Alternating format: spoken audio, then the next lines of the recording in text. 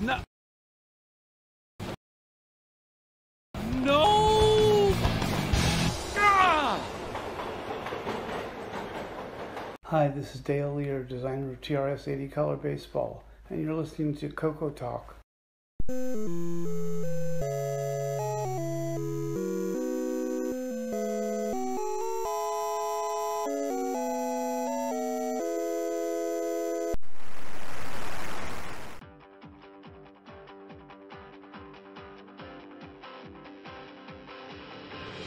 This is CoCoTALK, the world's leading live talk show featuring the Tandy Color computer. It's time to drop your socks, grab your real-time clocks, and let's rock. CoCoTALK is rocking the 8-bit world, keeping the Tandy flame alive. We may be mocked, but we'll never stop, cause CoCoTALK is rocking the 8-bit world.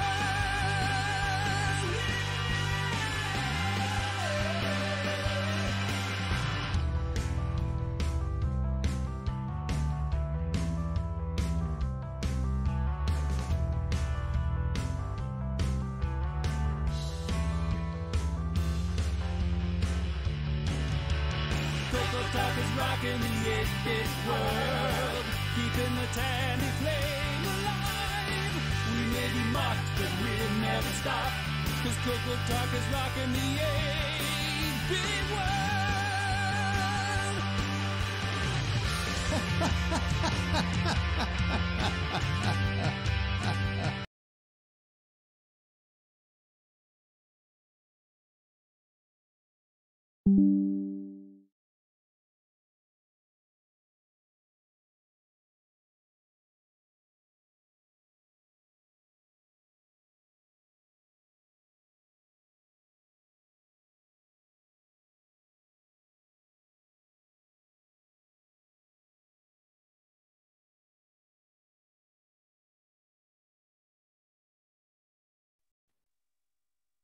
Hello.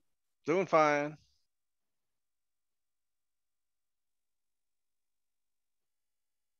Glad to be here.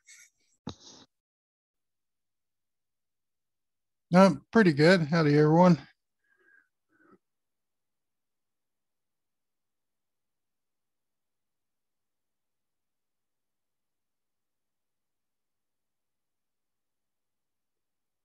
Game on, people. Sound is not going out. Getting a lot of reports, sound is not going out.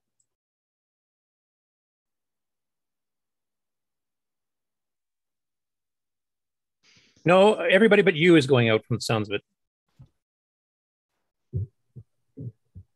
Well, that's okay then, right? How do you even do that? Stevies 1 2. Stevies We can 1, translate 2. for him. Okay.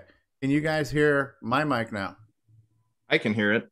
Well, you guys could hear it, but it wasn't in the stream. Okay. There we go. Everyone's saying he's back. There we go. Now I can see the little VU meter. Yeah, they're saying they got it now.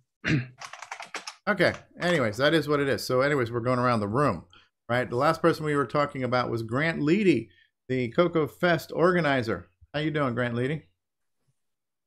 Grant's muted. Okay, now I'm back.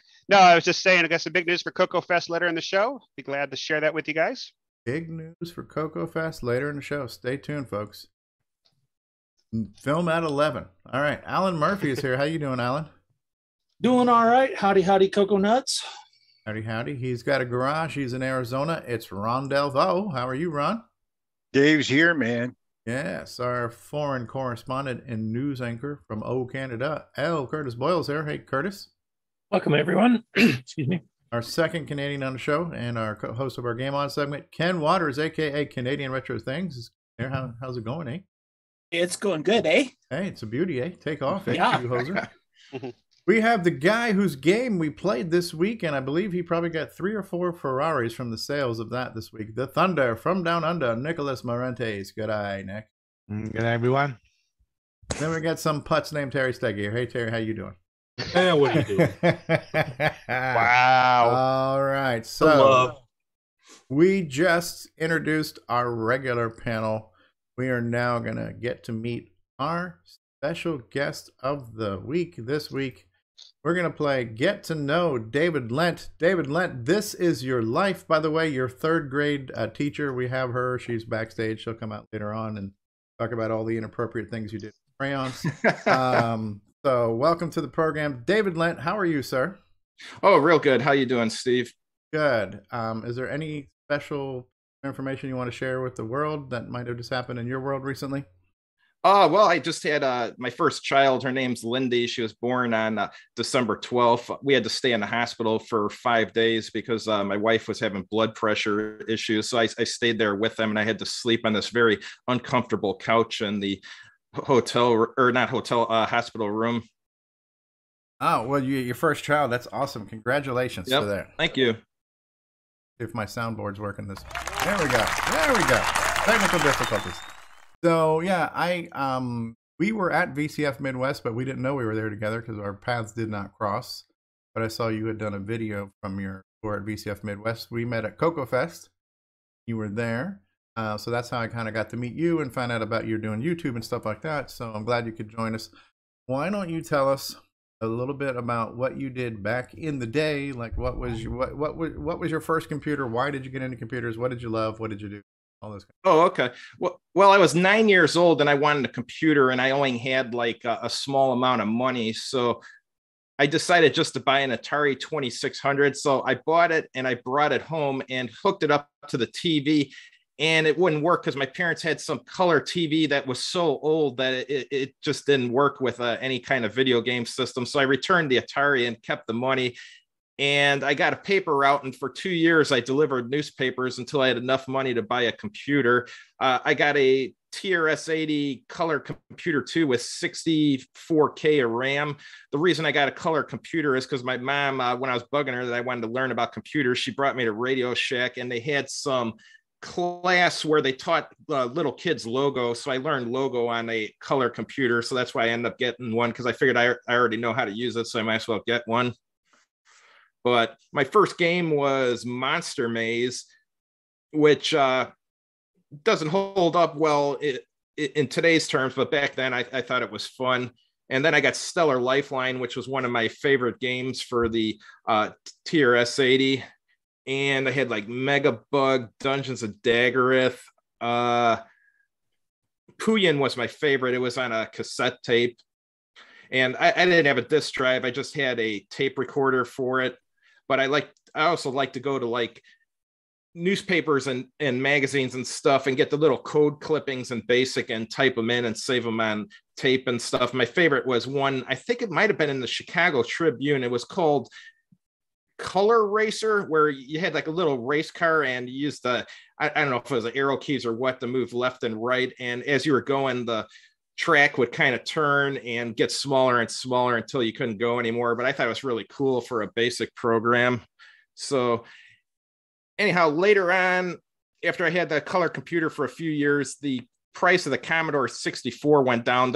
One of the reasons I didn't get a Commodore 64 before is because they were $600 at the time, but 3 years later, they're only $150. So I ended up buying one of those and a disk drive and played a lot of games on it because my friends and I would all trade games back and forth and stuff. So I had a good time with that. That one, I didn't have as much fun with it. I mean, I had fun with the games, but I didn't like the BASIC on it because the BASIC wasn't as good on the TRS-80. So you had to do all those peek and pokes and stuff, which at the time I didn't like. So anyhow, fast forward to the future, I end up getting a degree in computer engineering. I work as a senior software engineer at Motorola. Right now, computers I use are a Mac Mini, which I love, with an M1 chip. That thing is just awesome. And then I have a gaming laptop from HP, which is what I'm using right now. That's a good computer too.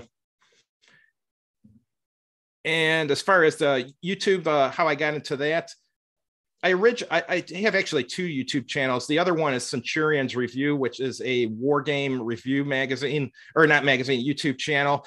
It's about hex and shit board games. I mostly cover vintage ones. And as far as computer hobbyists, I'm doing videos on there about Monogame, which is a framework you use to build video game engines using the .NET programming language, or C#, which is one of the family of .NET programming languages. And let's see what I'm also doing a few hardware reviews on that channel, and the channel's just kind of is really new, and it's just kind of trying to find its way so far. Where you live, Dave? I live in Pingree Grove, Illinois. It's about 5 miles west of Elgin. I'm about an hour from Chicago, hour west. Yeah, Coco Fest used to be in Elgin actually years back. So, oh, nice. I have a quick question for you. You said you have one channel devoted to war games and stuff.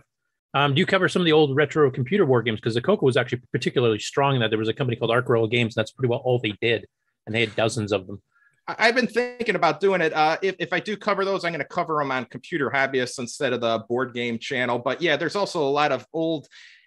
Avalon Hill made some great vintage board games, and they also had some great software back in the day too. So I was thinking about doing some videos on some of those, because some of those are actually pretty good. The only problem is when you bought them, they included a map which had like grid coordinates for each hex or square on the map. And if you just get a hold of the software, you won't have the map, so you can't play the game unless you have the original version. That's the only thing holding me back, really. So I got to get a hold of the original versions in order to review those. Okay, yeah, because I know the archive's got a few, like I'll take one that's from Avalon Hill, actually, VC, Viet Cong. It's a graphical one on the Coco 1 and 2 back from about 82, 83. So that one, I think the manual might even be on the archive. And I know some of the Arc Royal ones do have the manuals in there, and some of them are kind of like fancy text-based, some are high-res. Nice. Ready. I'll look into those. Yeah, I got a few of them on my website, to my games website. I don't have all of them. I'm still going through them all, but I don't really have the time to learn more games either. So if you already have a background in that, it'd be awesome. Maybe you can help me write some of the descriptions a bit better than I'm doing. Yeah, no problem. Cool. Yeah, yeah. On the a lot of archive sites where you can get your disk images have Color Computer Archive has got a lot of that where you can get the disk image and things for certain adventure games, walkthroughs, or created maps and stuff like that. So sometimes there's some community contributed stuff you can find there on the different archive sites too, which is kind of cool. Yeah. So because you're in the is that, I'm just curious, like, because you were at VCF Midwest and Coco Fest, but they're both kind of in your backyard. What got you into going to these festivals and stuff too? How'd you learn about them? How long you been doing those things? Well, I go to a lot of war game conventions, and I figured since I'm in the computers, I'd start looking up some computer conventions, and I saw that there is ones related to vintage computing, which I always liked. I mean, I use DOSBox and stuff to play old DOS games, and then I use emulators to play Commodore PET games and stuff, and Commodore 64 games, and TRS-80 stuff too. So when I heard there's vintage conventions, I was like, yeah, this is something right up my alley. So I went to Vintage Computer Festival Midwest and brought my camera and videotaped the whole dealers area and stuff and posted a video. I had a real good time there. The 8-bit guy was there, Computer Clan was there, and LGR was there too. And I watched their little presentation that they put on. The 8-bit guy had a presentation on demos, which was really cool. I had no idea there was an actual demo scene in the retro community, so that was fun to watch. And then when I went to Coco Fest, I really liked the presentations that were there too. Those were fun to watch. Cool stuff. Yeah. How many was this your first year of attending those, or have you been to ones in the past? Oh, this was the first year. Okay. And you got both. How long have you been going to? Oh, sorry. Go ahead, Steve. Go ahead, Curtis. I was just going to ask, how long have you been going to the Warm Game conventions? Because it sounds like that's a bit more historical for you.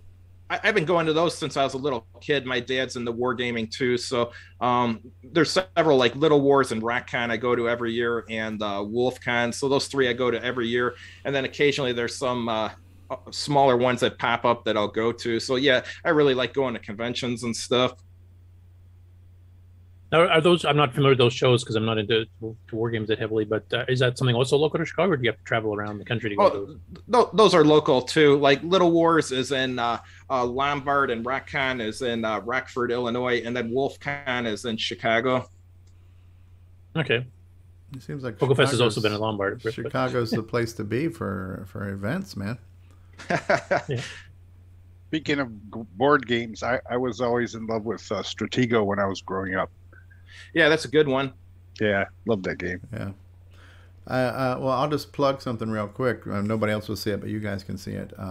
I'll show this off on my updates in acquisitions, but I got a reproduction of a board game I had back in the day that was called Dungeon from TSR Hobbies. Oh, and nice. It was kind of like training wheels versions of Dungeons and Dragons. You roll dice, you move pawns around the dungeon board like a board game, and fought monsters, got treasures and stuff. And I had that game as a kid, and I found a modern reproduction of it now that I went ahead and grabbed, which is kind of cool. So that's even more basic than basic D&D? Yeah. It is like roll the dice and move your pawn 4 spaces and pull a monster card and roll the dice to see if you win or lose, things like that. So yeah. Cool. One thing I wanted to ask you, David, you said you're an engineer at Motorola, software engineer at Motorola. So do you actually do any games programming for the retro machines as well? Or? Not for retro, no, just for modern. All the games I've made just run on either Windows, Macintosh, or they're web-based games. So I haven't done any retro stuff. I'd like to, though, because one thing that's cool about the retro stuff is you're programming so close to the hardware. So I've always had an interest in that. The only assembly language programming I did was when I was in college, though. I never did any afterwards, unfortunately. Okay. What kind of games are you making? 2 of them were hex and shit war games that I just made into a video game. And then I did a Space Invaders clone. And I don't know if you guys remember from the old Amiga 500, there's a game called Daleks. I made a version of that for .NET 1.0. And right now I'm working on one called Worldwide Pandemic. That one I don't like so much. That will be done pretty soon, but it's not my best work. But I'm planning on doing a real big game in about 12 weeks because my wife's taking 12 weeks of paternity leave, and then afterwards I'm going to take 12 weeks too, and during that 12 weeks I want to make a game, so that one will be a World War II game, kind of like Avalon Hill Squad Leader. That's neat. So it seems there's a common theme there in the kind of stuff that you like to make. Yeah. Is your Pandemic a game, or is that a documentary? It's just a game. It plays kind of like a board game. It was one of those things where when you think of it in your mind, you're like, oh, this makes perfect sense and it's going to be awesome. And then when you actually implement it, you're like, well, this isn't as fun as I thought it was going to be. Wow. It's like the real thing. Yeah. Just real quick, there were some people in the live chat saying my audio was cutting in and out. Has that audio gotten any better? Because I was using some filters on my mic in OBS that I've turned off. So anybody who said my audio was cutting in and out, let me know if that audio is any better.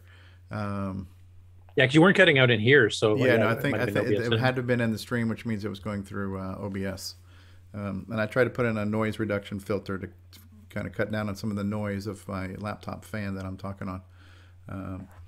Cool. Well, so you're making games, which is cool. Jim Rice is better. Yeah. And you have a YouTube channel now. Do you do anything with retro systems now? Do you play with CoCos and emulators, or you have a real CoCo or any real retro hardware that you play with? Everything I do pretty much is in emulators. The one I use a lot is Vice, where I emulate the PET and the Commodore 64 and the Commodore 128. And then I have emulator for TRS-80. That one's a Windows-based emulator. The other ones I use on my Mac. And my wife and I have some little, I don't know what you call these things. I got them on eBay for like $20 each. They're little handheld video games, and one is like a Atari 2600 emulator, and it's got like, I don't know, 50 games on it or something. You can play it on the little the little gamepad it has with the screen on it, or you can connect it to the TV set and play it on your TV. So that's pretty cool. And I have one of those for the Sega Genesis too, which has, I don't know, 100 games on it. Right. Like the games where it looks like a little console type thing and you plug it into the TV. Yeah. And then I got one for the Nintendo Entertainment System. That one's got about 50 or 60 games, but the problem is that it doesn't have Super Mario Brothers. And I mean, come on, everyone who plays Nintendo wants to play Mario Brothers, so I'm surprised it didn't have that one on it. Yeah, so the modern, the kind of the all-in-one type game systems, the plug-and-play game systems, they call those things. Yeah. Yep. Yeah, those are cool. Those are easy. Like I have the Commodore 64 Mini. I actually haven't played with it yet, but somebody gave me that one as a gift, and you can just kind of plug it in with an HDMI cable and plug in a USB joystick and play some games that are built into it. Yeah, something you might want to play with is setting up a Coco Pi. If you can get a Raspberry Pi 4 or Raspberry Pi 400, we've got an image you can load on an SD card and emulate all kinds of Coco systems and download software to it, play Cocos right on a Raspberry Pi, and it's an inexpensive way. Not only with that, but the Raspberry Pi, there's all kinds of other emulation images you can get, like the RetroPie and Emulation Station and things like that. So a lot of people will use a Raspberry Pi as a multi-purpose emulator. You know. So is a Raspberry Pi, is that the one that's just a board, or is it the one where it's a keyboard? Well, there's different ones. The Raspberry Pi in itself is a single board computer, and there's some where you put them in a little plastic case. You buy your own case and hook up your own ones. But the Raspberry Pi 400 is built into a keyboard. Yeah, that's pretty neat, because I think that's only like $120 or something. Yeah, that's very reasonable. Yeah, I just got one recently. I like it. It's neat. As a matter of fact, I'm teaching a class at night with Network Plus, and I actually showed my students how I could SSH into it and do some Linux commands and a command prompt on Linux through this Raspberry Pi. So is that what the operating system built into it is, Linux? It is its own version of Linux. It's the Raspberry Pi OS, which is, it used to be called Raspbian because it was based on Debian, and now it's called Raspberry Pi OS. I'm not sure what it's still based on, but it is a Linux. It's a flavor of Linux on it. Yeah. I think it's still a Debian distribution, but there's also Ubuntu one, and Microsoft has a Windows 10 for it. Not that it's that good. Windows 10 for Raspberry Pi? Or an ARM-based Windows 10? Yeah. I did not know that. Okay, interesting. It's not very good, though. Yeah, but a Pi 400 is an inexpensive toy that you can emulate a ton of stuff on. You know. What video output does it have? Does it have a HDMI? Or does it has two and HDMIs. Composite. It has and composite. Oh, wow. Yeah. That's cool. Yeah, it's a neat little thing. And there's an image you can download. Are you on our Discord server by any chance? No, I'm not. I should join, though, I think. Yeah. So we have a channel for that where we have discussions on different products and projects and platforms and stuff. No, it's neat. So we won't take up too much time plugging that project, but that's just something that if you're interested in experiencing a lot of different CoCos and MC10s and Dragon computers and downloading software straight from the internet to the system, and it's all menu driven, it's pretty cool. It's a cool way to... The whole Coco Pi project, too, it has various emulators. It has MAME and XRoar and a few other things you can emulate, MC10s, Coco 123s, Dragons. So it's a neat way to play with it. So what else is going on? Anything you want to plug? Do you have any videos coming out on your channel soon you want to tell us or tease us about or anything like that? Yeah, the next one that's coming out probably in 2 weeks is one on a $30 Chromebook. Basically, I was on Facebook and some guy was selling a Chromebook for $30 and he claimed it worked. And I was like, all right, for $30, I'll buy it. I didn't actually need a Chromebook, but I can't resist buying a $30 computer.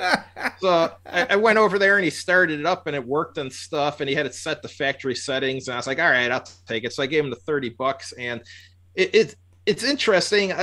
The internet's slower than, as you can imagine, than on a good computer, but it's usable. And you can do email on it and stuff too, but the only problem is, since it's such an old Chromebook, you can't use the Google Play Store with it. So the only apps you can get are apps for the Chrome browser. That's it. You can't get actual desktop apps. So basically the video is going to be about whether or not buying a $30 Chromebook like this is useful or not. The quick answer is, yeah, it's something that's good for grandma. Like if grandma doesn't know how to use a computer and she just wants to use email and the internet and maybe watch a YouTube video, you can create a Gmail account for her and buy her one of these $30 used computers and get her set up, and it'd probably be good enough for grandma. For most users, they would end up wanting more, but for like grammar or someone who doesn't know anything about computers, it's probably not a bad idea. Which model of Chromebook is it? I can't remember the model name. I think it is from a while ago. I think it's like from 2000. God, I'm sorry, I can't remember the date on it. That's kind of like it's like saying if you buy an old iPad too. If you buy an old iPad and you can't get the latest iOS for it, you're never going to get the newest apps and stuff too. Right. So while it works and it's something that has purpose and function, it's still kind of frozen in time with what you can do with it. And I had an iPad too, and I loved it. That was a great tablet, but the problem is after I owned it long enough, basically there was no longer any software for it on the App Store, so I had to end up getting rid of it. So a lot of people now are going out and buying like iPad 1s. I mean, that's fine to buy if you're like in the retro computing and you just want it for nostalgia. Scary that an iPad 1 is almost like vintage tech at this point. Yeah, but yeah, it's good for like nostalgia, something like an iPad 1 or an iPad 2. But if you want to actually do anything, well, there's not much you can do with it. I mean, you can surf the web, but it doesn't even run the latest version of Safari or Chrome or anything. So that's a problem. You just reminded me of an old time in tablet history. But yeah, when the first iPad came out, the early days of tablets, and Apple was notorious from day one. We're not going to support Flash, right? Flash is the devil. We're not going to run Flash. And at that time, almost any video on the web needed Flash. And so I had inherited from somebody. Your audio stopped, Steve. His video stopped too. My audio and video stopped? Oh, Steve's never looked better. All right. Are you guys there now? Hello, hello? Yeah. We can see you now. Okay. I just got a message saying that my internet was unstable. Yeah. Okay. It did. It actually froze dead for a few seconds. Very totally dead. Yeah. Okay. Looks like my streaming is back up. So I'm using an experimental setup here, which so far it's working for the most part, right? But yeah, what I was saying was like I remember when the old days of the iPads came out and they wouldn't do Flash, and a lot of the early web videos were all Flash based, so you couldn't look at any video on an old iPad. Somebody had given me a Nook that was Barnes and Noble's type thing, which is their semi ebook reader based on Android, but it did have the Flash player, so I could actually go to websites, open it up, and look at videos on that little tablet. That was a workaround for the iPad limitation at some weird point in history. So. Actually, when your video froze up, Steve is about to ask, are you trying to log in with Flash on an iPad? Yeah, right. Yeah, so that's cool. David, sorry. Yes. You may want to consider looking into Chromium OS. It's what I run on my Chromebook, and once I installed it, it worked quite well. Oh, that's good. It's what I have an old Dell Chromebook, and I use it for emulation when I'm not at home. I have the XROR emulator and OVCC on it, and it runs pretty good. That's good. So OVCC is a cross-platform CoCo 3 emulator. XROR Online also works for that kind of stuff too, and does all the CoCo's Dragons and MC10. So it's still work in progress for the recent release.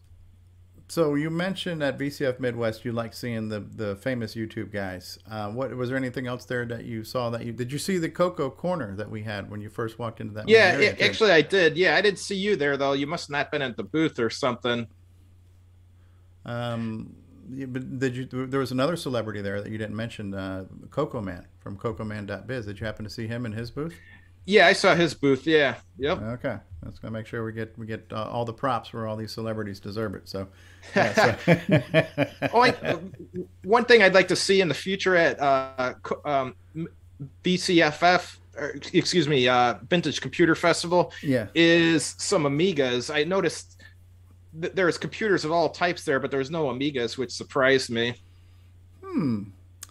Well, you did a walkthrough video there too, right? I mean, I took a bunch of pictures. You don't remember seeing any Amigas there this year? No, I videoed literally every computer that was on display in the dealers area, and no one had a Amiga. I was surprised. Interesting. That surprises me too, because I'm sure I've seen there before. I remember seeing a lot of it. I remember one corner, there's a whole bunch of Silicon graphics systems in there that was kind of cool. Yeah. And it's amazing. Those you can get for a few $100s now, but like when I used Silicon graphics workstations when I was in college, those were like $30,000 computers. Yeah, now you can buy them cheaper than a CoCo 3. Yep. Yeah, right. So that is something. I have a couple questions related to your Motorola stuff. So are you working at the Motorola? I think it was in Schaumburg. Is that still where? I used to work at that one. I'm working in the one in Elgin now. Okay. Because we had a guest at one of the CoCo Fest recently. Steve, you remember Steve? I'm trying to remember his last name. Had the laser display show. Noskowitz. Did you know him at the time? Or? Then the last name sounds familiar. I don't think I met him, but I might have seen the name somewhere. That sounds very familiar. Yeah, because he was just retiring, and he had a whole bunch of old CoCo ones that he'd custom made this laser display to control lasers to draw shapes and patterns on the walls and do an animated display. You could see at a planetarium. He actually gave away all that system stuff when he retired. So at the fest. Cool stuff. Yeah. So what about CoCo Fest? Was this your first CoCo Fest this year? Yeah. I had a good time. I really liked the presentations. What about the Nitrous 9 presentation? What did you think about that one? That was interesting. Truthfully, I had never heard of Nitrous 9, so it was a good introduction to it. This is a good use for your Chromebook. We'll get that running for you. I was just baiting you. I was hoping you were going to say it sucked, but that's okay. Curtis and Ken are here on the call, so yeah. No, that was good. Quick question. Do you guys ever get Steve Bjork at the CoCo Fest? Bjork. We have. Yeah, he was a couple years ago. He was at one. Yeah, because 2018. He made some good games for the CoCo, like Stellar Lifeline and a few others. I can't remember the names. Megabug, Popcorn, Canyon Climber, well, you helped with Puyan, Zaxxon, Rampage, Pitfall 2, Super Pitfall. Yeah. Yeah, he made some good stuff. Oh yeah. Yeah, he's actually in our Discord on occasion too. So if you do join there, you might be able to actually talk to him in person. He might even be watching the stream today. Might be. Rick Adams as well. Yeah, Rick Adams was there at the show. Off of Shanghai and Temple of Rome. And Nick Marentes, who's on the call right now, he did the game developer presentation, him and a few other people too that were there. Yeah, Ghana Buana was another one that they're mentioning. A lot of games. Desert Rider. Yeah, Desert Rider. Sands of Egypt. And the list goes on. Yeah. Cool. So that's cool that you're doing gaming now, and you're making modern computer games based on your kind of vintage hobby of kind of wargaming, which is kind of cool. Everybody's got a hobby somewhere, right? So that's cool. I don't know if there's anything else you want to tell us, or if anybody in the live chat or the panel has questions for you, David. I got a question for you. Go ahead, David. Mr. Dill. All right. Hey, what does Motorola do now, basically? Public safety stuff. The division I work in makes 911 networks and sells them to the local police departments and fire departments and stuff. Are they building chips or?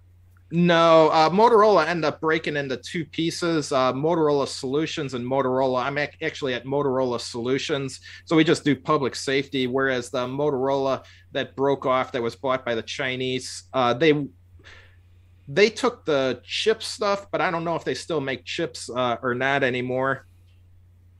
They do the phone. I thought that split into Freescale and then went to NXP Philips. Freescale and then NXP is what. But yeah, so I think you're probably aware that the Color Computers processor was made by Motorola, right? The 6809 is Motorola, and that Motorola made the 68000 series that a lot of things ran on, like the Amigas and they were making the Power PC processors that 8000 RISC chips, all kinds of stuff. Yeah, so Motorola did a lot of CPU stuff for a long time, especially the CoCo, which is so that's kind of cool that you started off on a computer based on a Motorola processor, and now you're working for Motorola, right? So the circle is now complete. So. hey, David, I was wondering, do you work with the Moto Turbo stuff? I used to work with a project called VTrack, and some of the software it would deploy was from Moto Turbo. I'm not actually sure what Moto Turbo is, but I've heard of it. And what operating system do you guys run on your Motorola stuff for safety? I'm not sure what they're using on their, as far as an operating system, to be honest.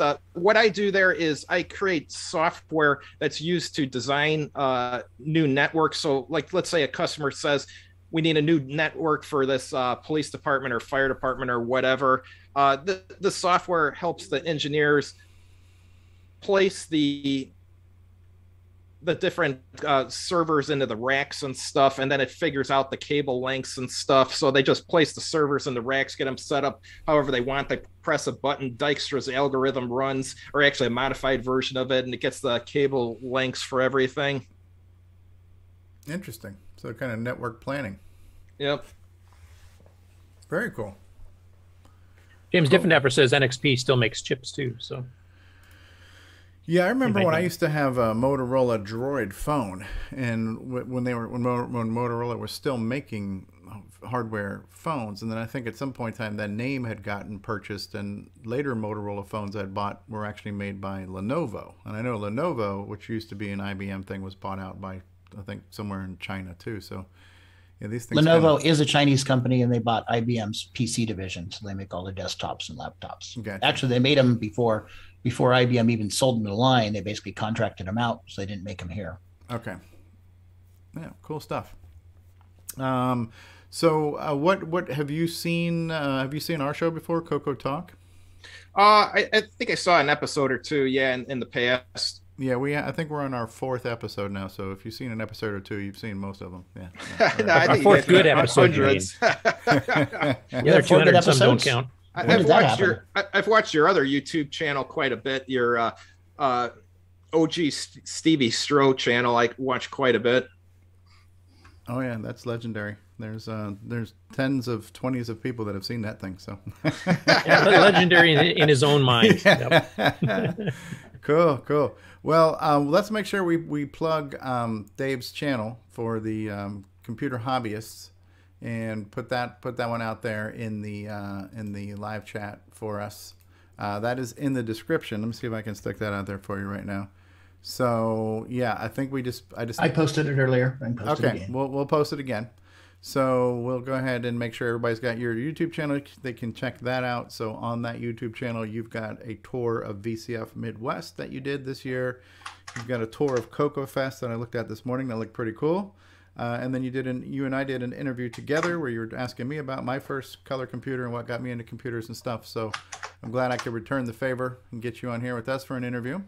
Yeah, appreciate it. Thank you. And hopefully more people will subscribe to your channel and watch your videos and all that kind of good stuff. We got to support each other here in the CoCo community in the retro sphere.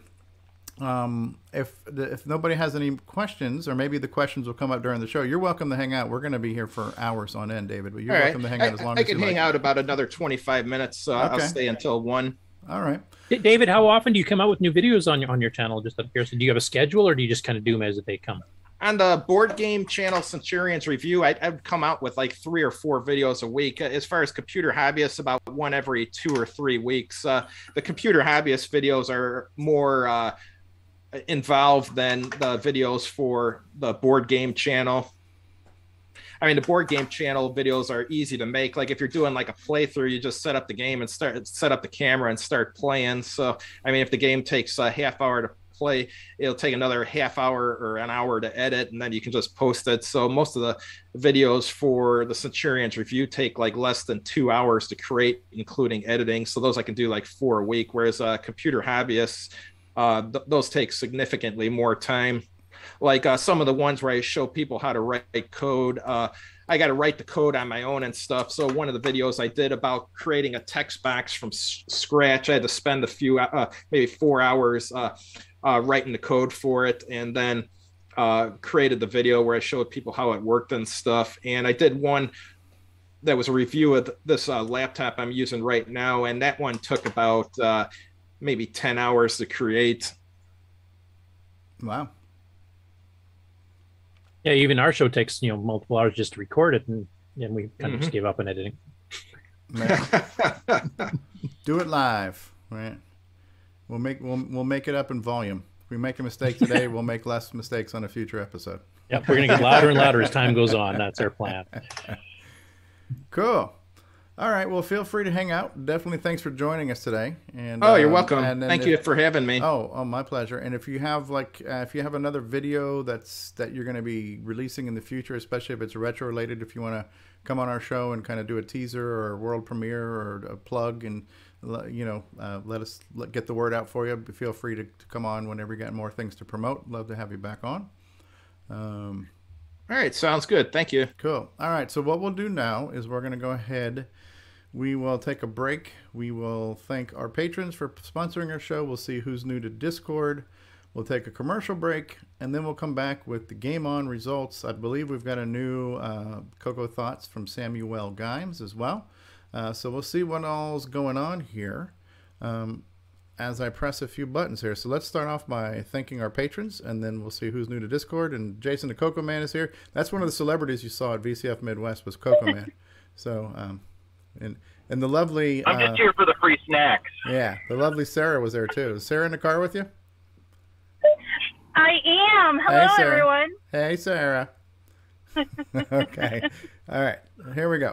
Thank you, patrons. Give the man a bag of peanuts. At CocoTalk, we'd like to thank the patrons who sponsor the program. So our heartfelt gratitude goes out to Alan Huffman, Alan Murphy, Blair Ledoux, Bowden Aaron, Brendan Donahue, Brian Weasler, Karen Anscombe, D. Bruce Moore, Daniel Williams, Diego, Eric Canales, Glenn Hewlett, Graham Vebke, Grant Leedy, Henry Strickland, Jason Downs, Ken Reichert, Kyle Etter, Malfunct, Michael Pitsley, Paul Fiscarelli, Paul Shoemaker, Paul Thayer, Rick Hewlin, Rob Inman, Rocky Hill, Stephen Wagner, Steve Batson, Steve Rasmussen, Terry Steen, Terry Steggy, The Backyard Shed Gang, Tom C., Tom Gunderson, Tom Heron, Tom S., Tony C., and William Athing.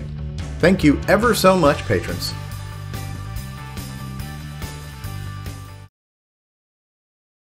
Benjajona. I'm Benjamin and I'm into the CoCo 2 and 3. Idle PX.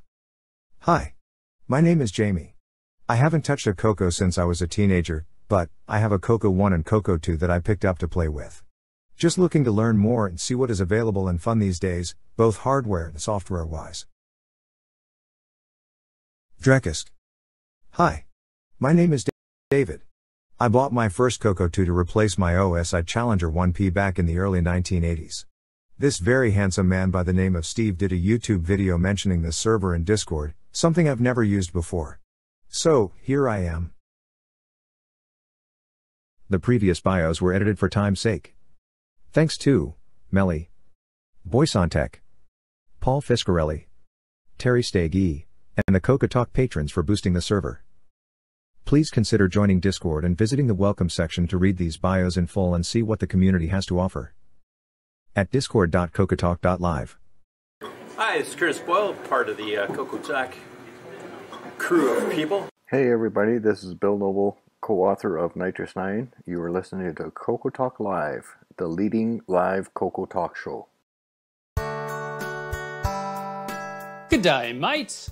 This is Nick Marionettes, author of such colour computer titles as Donut Disaster, Rupert Rhymes, and Rockstar Pilot.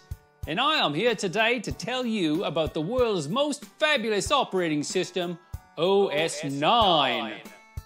OS 9 and its current incarnation Nitrous 9 is the most advanced operating system ever created. And what makes it so good? Ease of use. I find OS 9 so incredibly intuitive that I haven't once cracked open the user manual, and yet I've been able to create such incredible games faster than the time it takes to sing Waltzing Matilda. Using OS 9, I expect my next game, Funstar, will be done this weekend and distributed exclusively on ROM cartridge. OS 9 forever. Any resemblance to actual events to persons living or dead is purely coincidental. Hi, this is Max Jackson live from CocoFest. And you listen to The Real Gamer, Steve Schroe.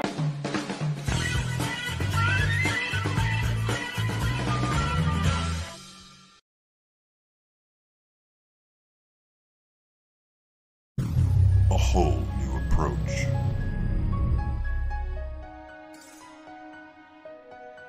Faster than ever.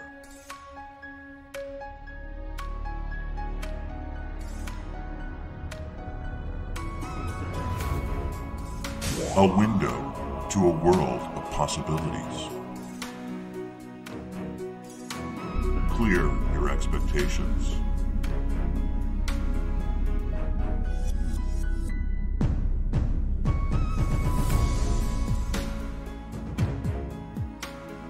Clear your hesitation.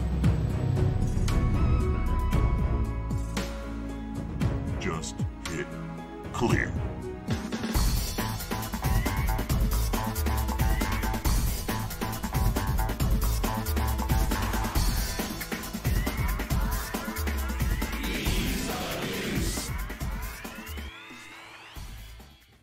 Download EOU today at lcurtisboyle.com.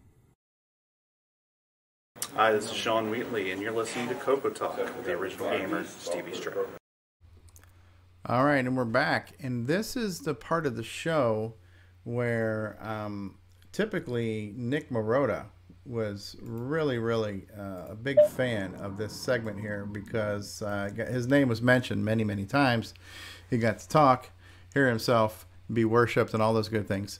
And so while Nick Marotta is not with us in person, he's always with us in spirit, and we do look forward to having him back on the show in the future. But in the meantime, we carry that torch of the Game On Challenge. The Game On Challenge with Nick Marotta, featuring Nick Marotta's stunt double, Ken Waters, of Canadian Retro Things. We still have him the role still being filled by a Canadian, so we're fulfilling our contractual obligations in that regard there. And we kick these things off usually with a deep thought, a CoCo thought from the deep thinker Samuel Gimes. Now, sometimes Samuel Gimes' thoughts are related to the game. Sometimes they're song parodies. I'm not sure what we're going to get today. This one's like a box of chocolates. You just don't know what you're going to get. But we're all going to experience this together, the world debut of a new CoCo Thoughts from Samuel Gimes. So fasten your seatbelt, boys and girls. And now, CoCo Thoughts by Samuel Gimes. I am the gate crasher, bang, bang, bang, bang, bang. Oh, God. Shoot all the computers, Beautiful. Bang, it's seasonal bang, and bang, relevant. Bang. Don't shoot the programmers, bang, bang, bang, bang, bang. Kill all the black suit guys, bang, bang, bang, bang, bang. Bang, bang, bang, bang. Bang, bang, bang, bang. I'm out of ammo. Click, click, click, click, click. Mission failed. Mission failed. Oh my God. That was classic. Hey guys, what was that Wolfenstein clone called that they just showed? That looked cool. That's a game by Nicholas Marentes on the call right now. The game's called Gatecrasher. Oh, cool. That was our game this week for the Game On Challenge. Yeah, you'll be seeing a lot more of it right away here. Oh my God. Samuel Gimes, we salute you, sir. For those about to rock, click, we salute you. Oh, man. It was about the game. It's tied into the holiday season. That is a new instant classic. Woo! That's an earworm if I ever heard one. Oh, yeah. Bang, bang, bang, bang, bang. I'll get strange looks from my family, but I'm playing that at Christmas. Yeah, right. Hey, we've just been joined by Brian, the Music Man. And on your video, David, when you showed CoCo Fest, you had pointed out that Brian was playing the music at CoCo Fest from his MIDI controller. This is the guy who did it here in the bottom corner of the screen. Yeah. Hello, everybody. Cool. Hey, Brian, the Music Man. All right, well, let's go ahead and kick it off. Let's get into the high score results and the Game On Challenge and all that good stuff. So let's see who played and let's see what the scores were this week.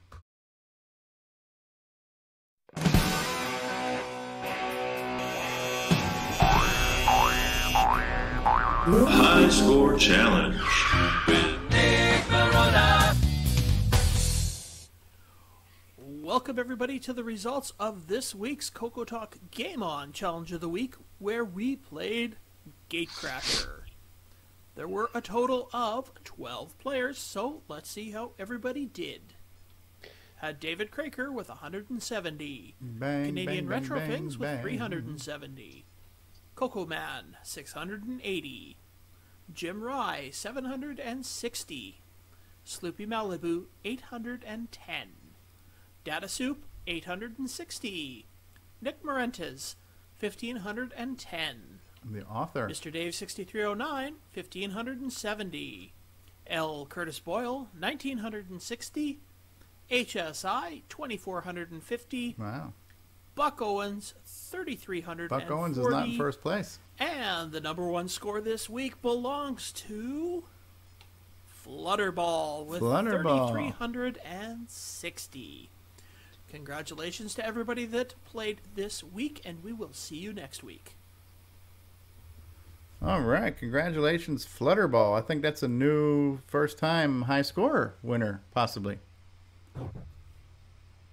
And Yeah, I think it is. I think that's the highest score you can get in that game, isn't it, Nick? Pretty well. Yeah, the scoring's pretty fixed in Gatecrasher. Mm-hmm. So, yeah. And he made it right to the end. Yeah. So, yeah. And Buck was saying that he missed one guy, so that's why he was 20 points behind. Wow. So, all right. Well, let's take a look at Buck Owens. Did post a video here.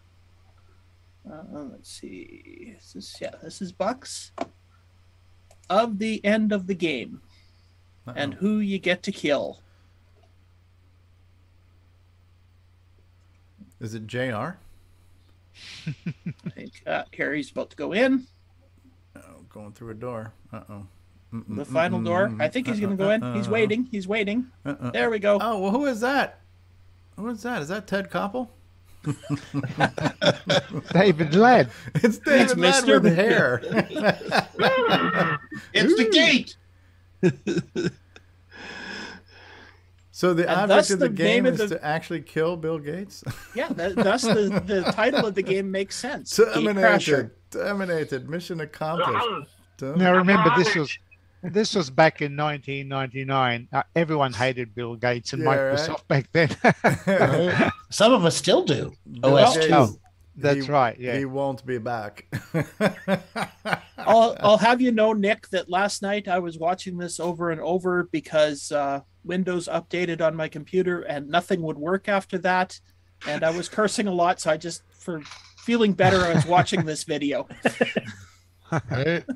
Good job, Buck. All right, and here is some footage from Flutterball. Flutterball. In this video, he makes it all the way to the end, but he runs out of the. This is his second playthrough. Made it all the way to the end, but he ran out of ammo trying to kill Bill Gates, and didn't win it in this one. Click, click, click, click. Click, click, click, click. Yeah, and we should mention that Nick actually patched the game to make it a bit easier for everybody because the original settings are almost impossible. If you ran out of bullets, you would die. Well, you run out of bullets, you die, but we took the timer off because most people... you could die from health, you could die from running out of time, you could die from running out of bullets. Even if there was more bullets left in the level, you just hadn't found them yet, but you just instantly died because you ran out of bullets. Mm-hmm. Which made no sense. There were a few things I wasn't happy about the game, and so I provided 2 pokes before the live show just to correct those 2 annoyances. Now otherwise, no one would have gotten to the end. I think you had mentioned in the past that you might revisit this, like how you've fixed Donut Dilemma a few times. And stuff like that. So that may become a future update to a version 2, maybe. Or maybe add joystick control or something else. And definitely joystick control. I actually played it with joystick by using a patch on the PC to make the joystick emulate the keyboard. Oh. Otherwise, I couldn't play it either. Which I think pretty well sums it up. Yeah. But the funny thing is, when David Lent saw this and he hadn't seen it before, the first words out of his mouth was, "Where did that Wolfenstein game come from?" So right away, it was very obvious what this game is like. And the fact that it's being done on a color computer, an 8-bit system that does not have the speed and power of a PC that Wolfenstein ran on, is very impressive, Yeah, and even has digitized sound effects like the picking up of ammo rounds and health and stuff is pretty similar to those games. Yeah, the sound is good. There's no sound in this video playing at the moment, but you have the option of doing that, Ken, just so people can hear what it sounds like. There was no sound in this video. No, this one didn't. And I've got a short video I can quickly play that shows some of the sound. Sure. But as Erica pointed out, the curves in the walls really bring something to this display. It's so much nicer than just a straight boxes. Right. It's kind of like you're wearing goggles or something. The fisheye. Sort of it's a fisheye, yeah. It's a side effect of the 3D engine. It's something I don't like, actually. I like it. It gives you resolution that isn't really there. by having the curves. Okay. But most importantly, there's lots of little mastermind games to open the doors. Yeah. With a bug, apparently. Yeah. There was one bug there too, yeah. Did that get fixed or? That's a feature. No, you can work around it. It's a it's a feature. It's a feature. That's right. If Well, you don't find- forget, this is the Microsoft Corporation, so their security system is meant to have bugs. Yeah, So I did figured- you guys hit that special blue screen of death that comes up in the middle of the game? No. No. Damn bad guys shooting at you. So it's very realistic. That would be funny if you did a fake BSOD on there. That's one of your kill screens when you die. Yeah. Right. Do you have your video there with the sound there, Nick? Or yeah. Do you have to stop Okay, sharing? I will stop sharing. And Actually, if you wing the computers are shooting at, it should blue screen, and they have to shoot it again, and then it dies. Right. Yeah, that's a good idea. I will share my screen. Go for it. make sure you share sound. I'm going to share sound. Share. Okay, is that coming up? We see a black screen with a player. VLC. Okay, Yes. I'm going to hit play. Hit play. Woohoo! Yes. Oh, you shot the programmer. Do you lose points for shooting programmer? Arcade sound. CEO battle. Click, click, click, click. Click, click. Oh, there he is. Does Bill shoot back at you? Yes, he does, I think. He makes Santa Claus sound. It's ho ho ho ho ho. Obviously inspired by Gimes' song. sounds more like the Noid from the old commercials. Pizza Noid. Oh yeah.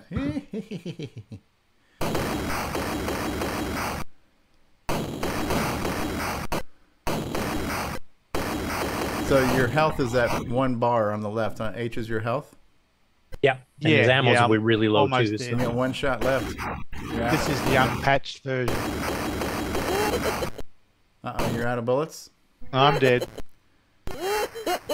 So does this game require 128K of RAM then, or 512? 512. Oh, okay, gotcha. So if you don't have a 512 Coco 3, you just can- got to use one of the emulators. You can emulate it. So what does it say? Terminated mission accomplished. Did you accomplish it or not? Yes, because there's a picture of Bill Gates and it says terminated. So Mission accomplished. So you did kill Bill Gates? Yeah, you terminated him. But it said Well, your video, because you died with mission failed, so. I think he was just showing the different screens. Oh, okay. So He cheated, in other words. Gotcha. I cheated, in other words, yeah. You were watching the demo, Stevie. Okay. Wasn't actual gameplay, it was a demo. Okay. There you go. No, but the sound effects are really good. Yeah, he's got the thumping when you walk. He's got the clicking when you pick up the ammo clips, and like little We need sound some effects. like some Duke Nukem sound bites in there too. Come get some. Ooh, that's gotta hurt. I Blow it believe out 4K should be blow enough it for out your anyone. rear end. See, Nick, you're getting all these good ideas or now for at part least two. at least a David Ladd one. Really, really, really. Okay, cool. Well, that'll be version 2. And what characters will you have in that one?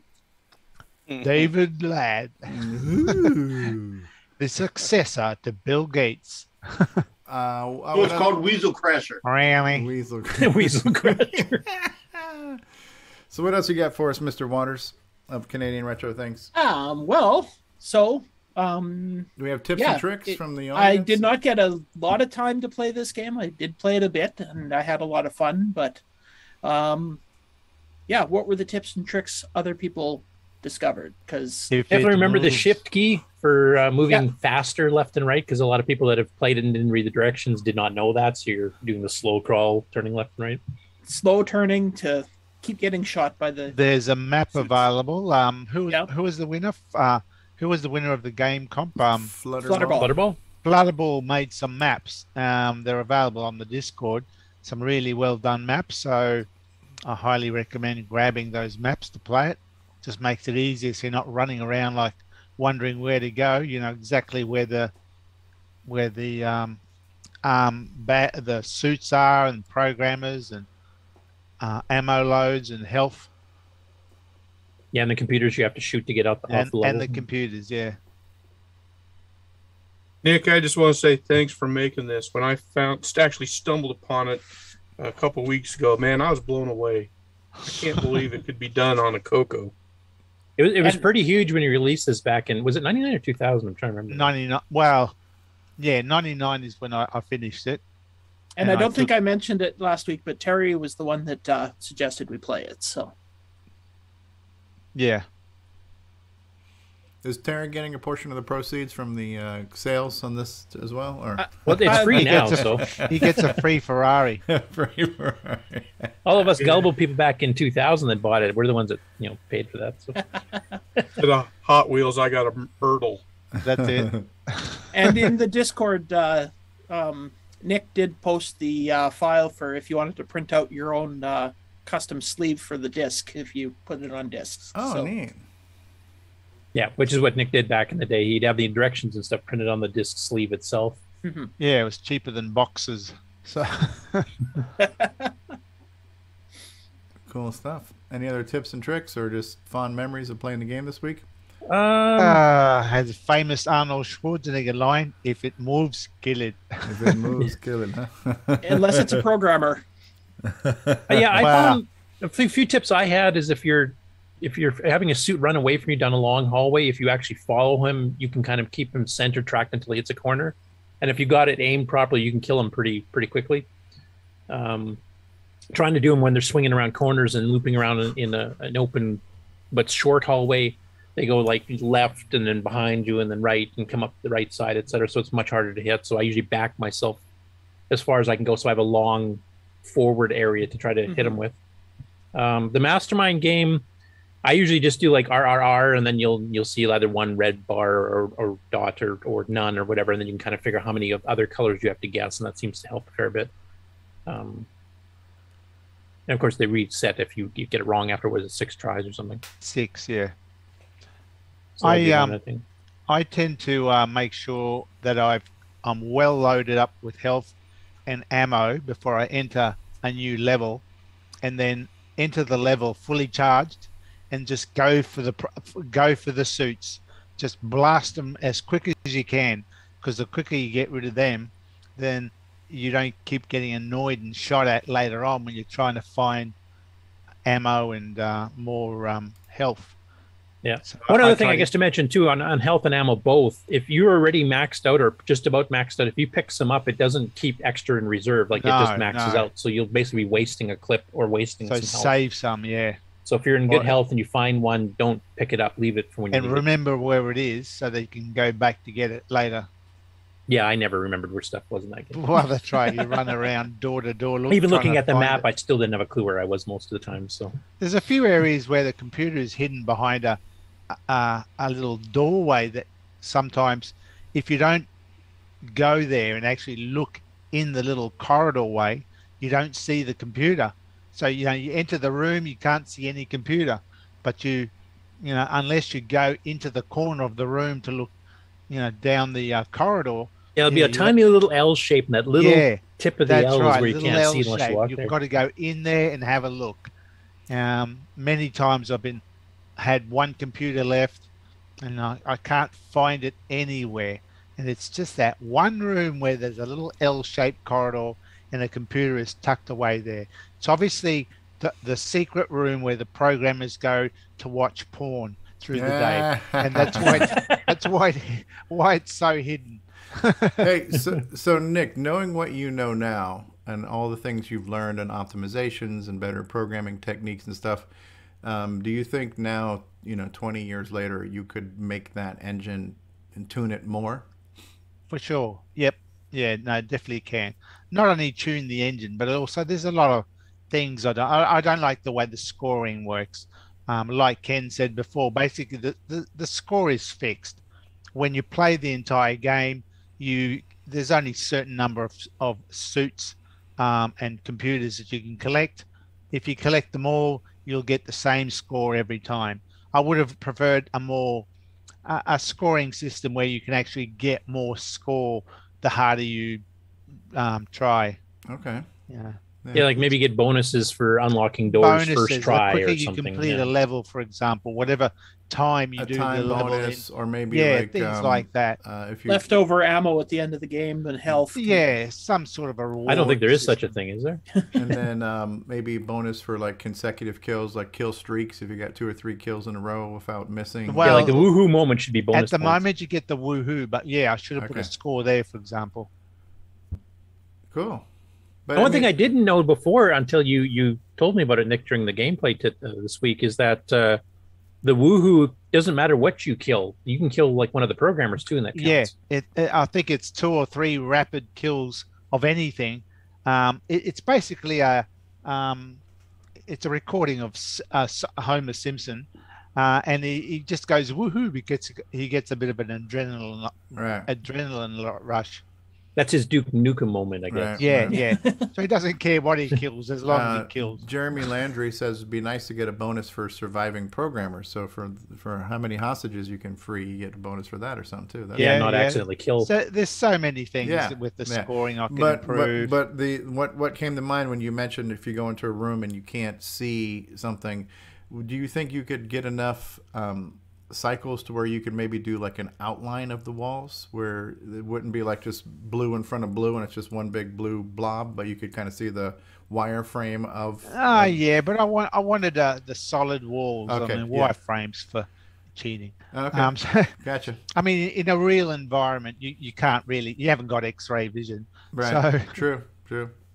You need to put some X-ray glasses you can find in it, and they'll work for a little while so you can see through the walls. There you go. I sense a lot of feature creep on a 20-plus-year-old game happening here. Oh yeah, there's so many things. Yeah. Well, you could just joystick control for starters. Yeah. So for future feature creeps on this, just you can DM Nick in Discord. Can I get an update for my original 1999 floppy copy? Yeah, you'll get 5 cents off. With the original printed instructions right on the. That's a collector's item. That's worth more now. Yeah, I've got one of those too. I'm hoarding it. Oh, yeah. You're killing me, Jason. It doesn't say TDP 100 on it. You're okay. What was the other thing I was going to say? Oh yeah, despite what Erico says, I do want to fix that fisheye because I think it's ugly. The fisheye look, the curvature that you see on the walls. Okay. I do know of a way to get rid of it. Okay.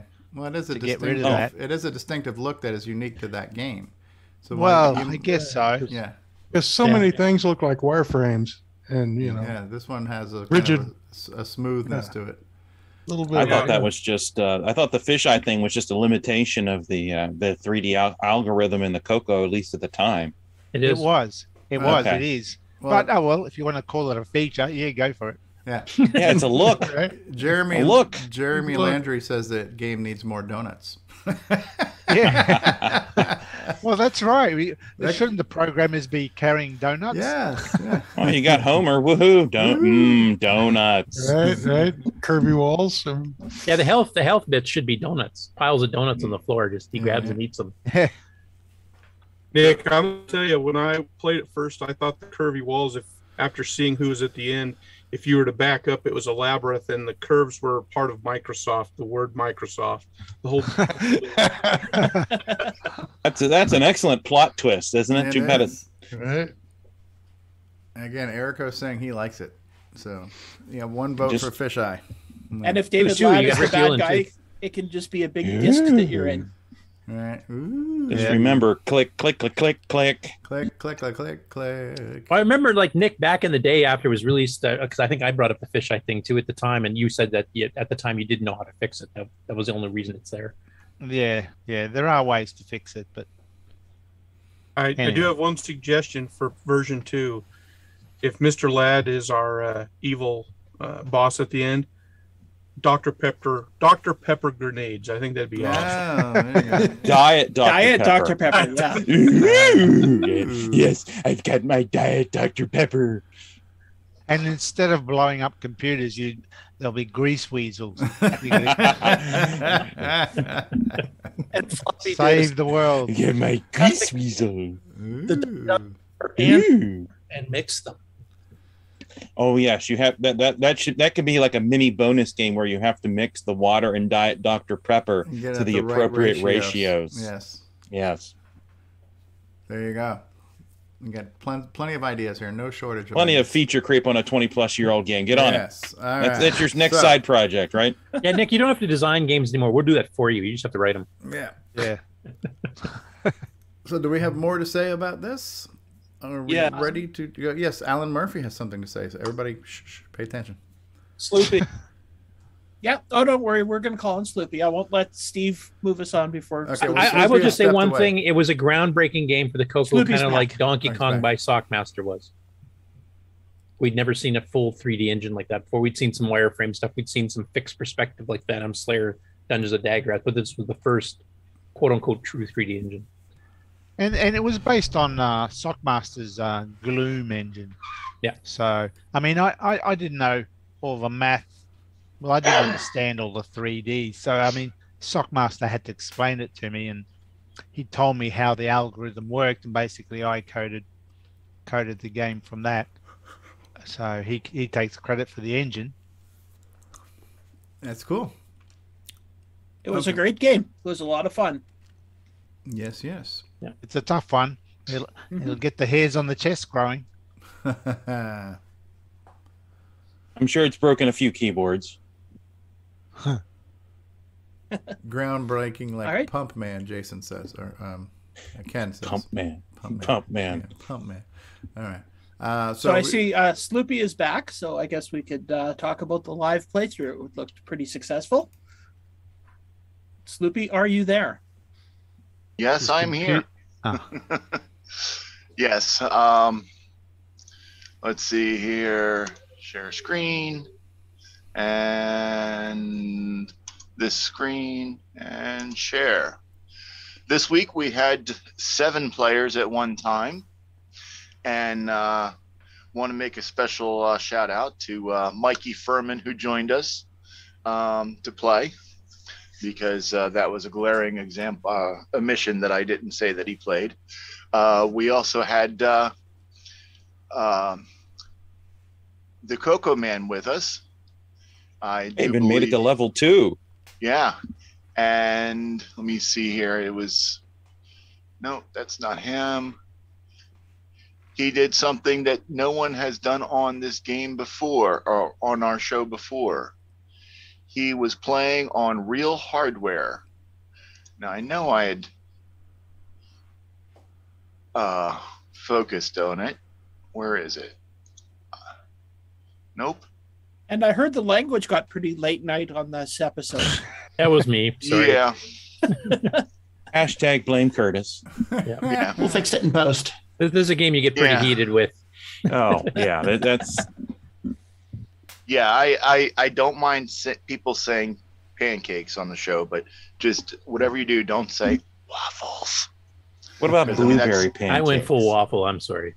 Yeah, you went full waffle. But yeah, we had 7 people playing. This is CocoBan in the top left. Okay. Playing That's real on hardware. Real hardware. Mm-hmm. Yep. Yeah, because I focused on it during the show.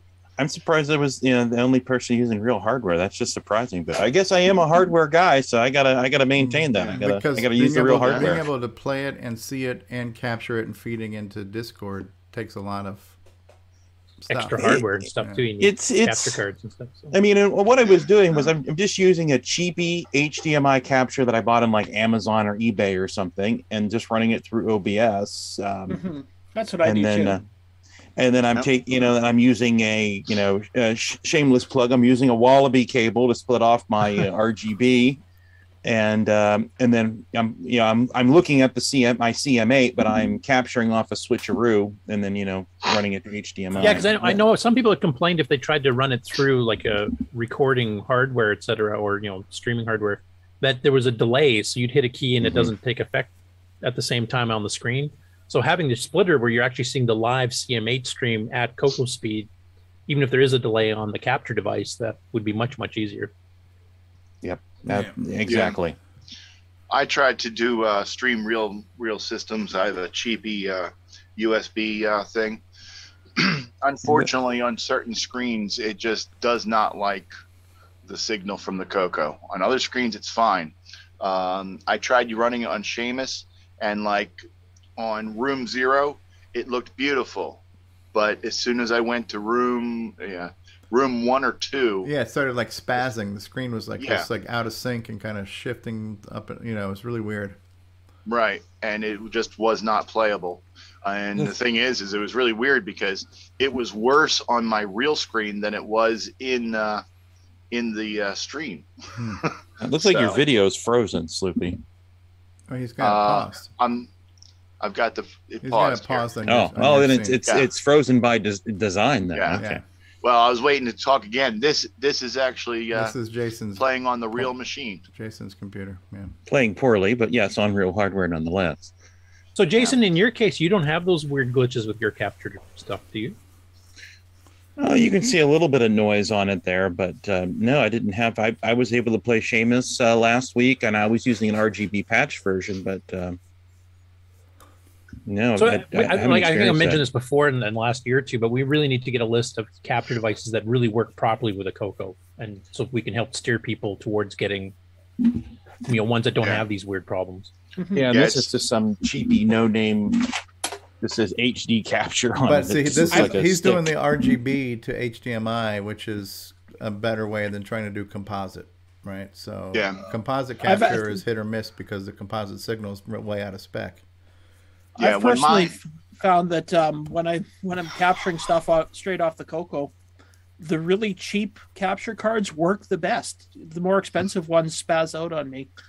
So everything that I'm capturing off CoCo is always on a cheap capture card, and it never fails. Well, I'm glad I went cheap. Yeah. Well, I did put a fan on this thing because it does get a little warm. I had a fan blowing on it.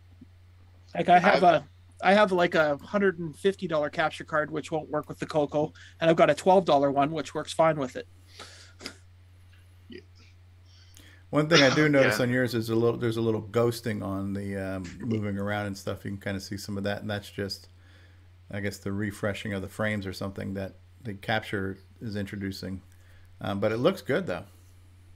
Yeah, it could be. I'd try like a local recording at some point and see how that looks. But and Sloopy, you're about to say something too. What were you going to say? Yeah, I have a real cheap one, and when it works, the picture is beautiful, and when it doesn't, it is horrendous. So, but it's the luck of the draw. Yeah, and I'm gonna have to dig through my cavern of stuff and try to find my PVR 150 because that thing would digitize, bring in composite video and look gorgeous no matter what. And I've used it on several different classic systems. But yeah, as we can see, had 7 people playing. It was quite popular. And we had the Lord Nicholas himself playing. Lord. Hey, I asked you what your name was. You said Lord Nicholas. Now, how are you not in first place, Nick? You programmed it. Yeah, I know. Programmers are not always the best players. Yeah. Now, there are the best cheaters, but... Yeah, I can cheat well, but yeah, I haven't played it in years. Yeah, I had seen that. I had seen Bill Gates there at the end at PenFest. You had some kind of cheat code or something, at least in the demo copy that you had there and showed us. But actually, it's still in there. Ooh. But yeah, it was quite popular and seemed to be well liked by most people. Yeah, like literally over half of this week's participants were on the live stream, which is good. And that's just a reminder that if you do play on the live stream, snap a picture and put it up on Discord to be in the scoring chart. Yes, and if you forget to snap a picture of your screen, you can go back to the replay and snap a picture of it from there. Yep. I'm not going to name any names. No, we won't talk about Sloopy. Yes, Sloopy knows who he is. Has anyone played any 3D game on any other 8-bit computer? Like how does this compare to those, I wonder? Honestly, it's except for you can't hit nothing. It's pretty equivalent to a game on the Atari 8-bit. All right. I mean, the scene and settings and graphics are different, but the same basic gameplay. Well, Nick, that sounds like a challenge to make it better. Yeah. To all those game hackers out there and script kiddies, can we get an aimbot for this? I just want to point out, although I'm absolutely crap at this game, I like the fisheye because you can see the curve going past your shoulder, so to speak, out of your view to the left and right. So you kind of have more information than the screen could actually show. If it was a straight line, you wouldn't know where the corner was, but because it's sort of curved, I don't know. This will make... I understand what you're saying, and quite honestly, I like the way it's once you get used to it, I actually like the way it is, and because of how quote unquote cartoonish it is, it doesn't bother my vertigo very much. So I was able to play for quite a bit. I played for a good 20 minutes, 15, 20 minutes at a time with very minimal problems. So, I mean, I agree. I do like the way the 3D is done on this.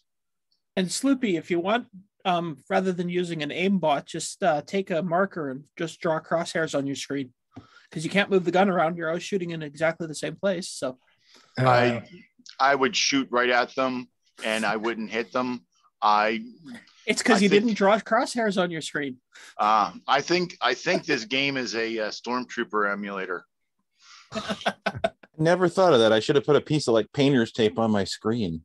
I was just going to suggest you use a permanent marker, then it's always ready anytime you want to play Game Crasher. That's what I'm saying.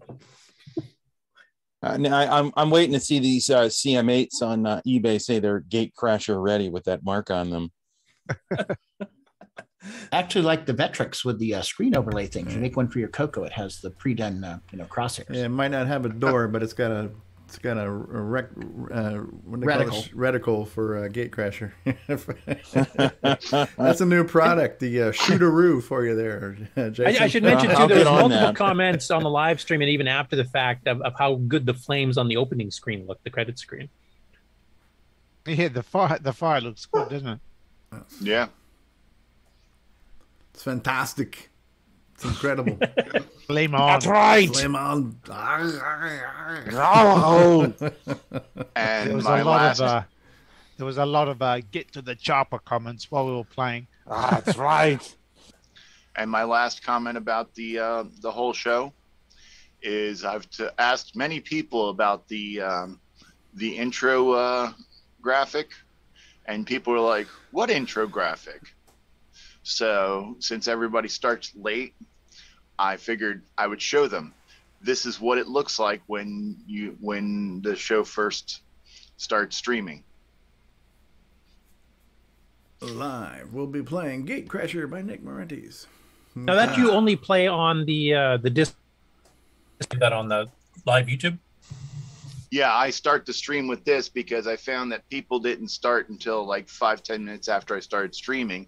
And to reduce the amount of time of just me sitting there, I put this up so that people know that it's about to start. That way they get their notification and then they can get whatever they're doing and get to watching. It makes sense. Right. Perfect. And you aren't yet another one of them streamers going, "Are we on yet? Anyone here?" Yeah. Hello, can you hear me? Yeah, because I like to have audience members.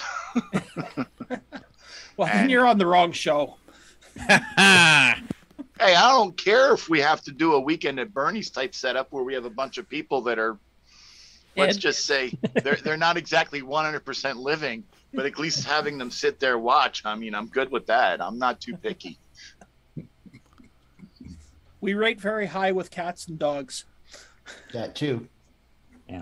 Oof, that was rough. All right. Good times. And thanks for doing that, Sloopy. Yep. I like that. And back to you, Ken. Okay, well, because next weekend is Christmas, so I'm told. Do you guys celebrate that in Canada, or is that just an American holiday? We started. We've started. We took it on the tradition. You've adopted that? Yeah. Normally we celebrate Boxing Day. Boxing Day.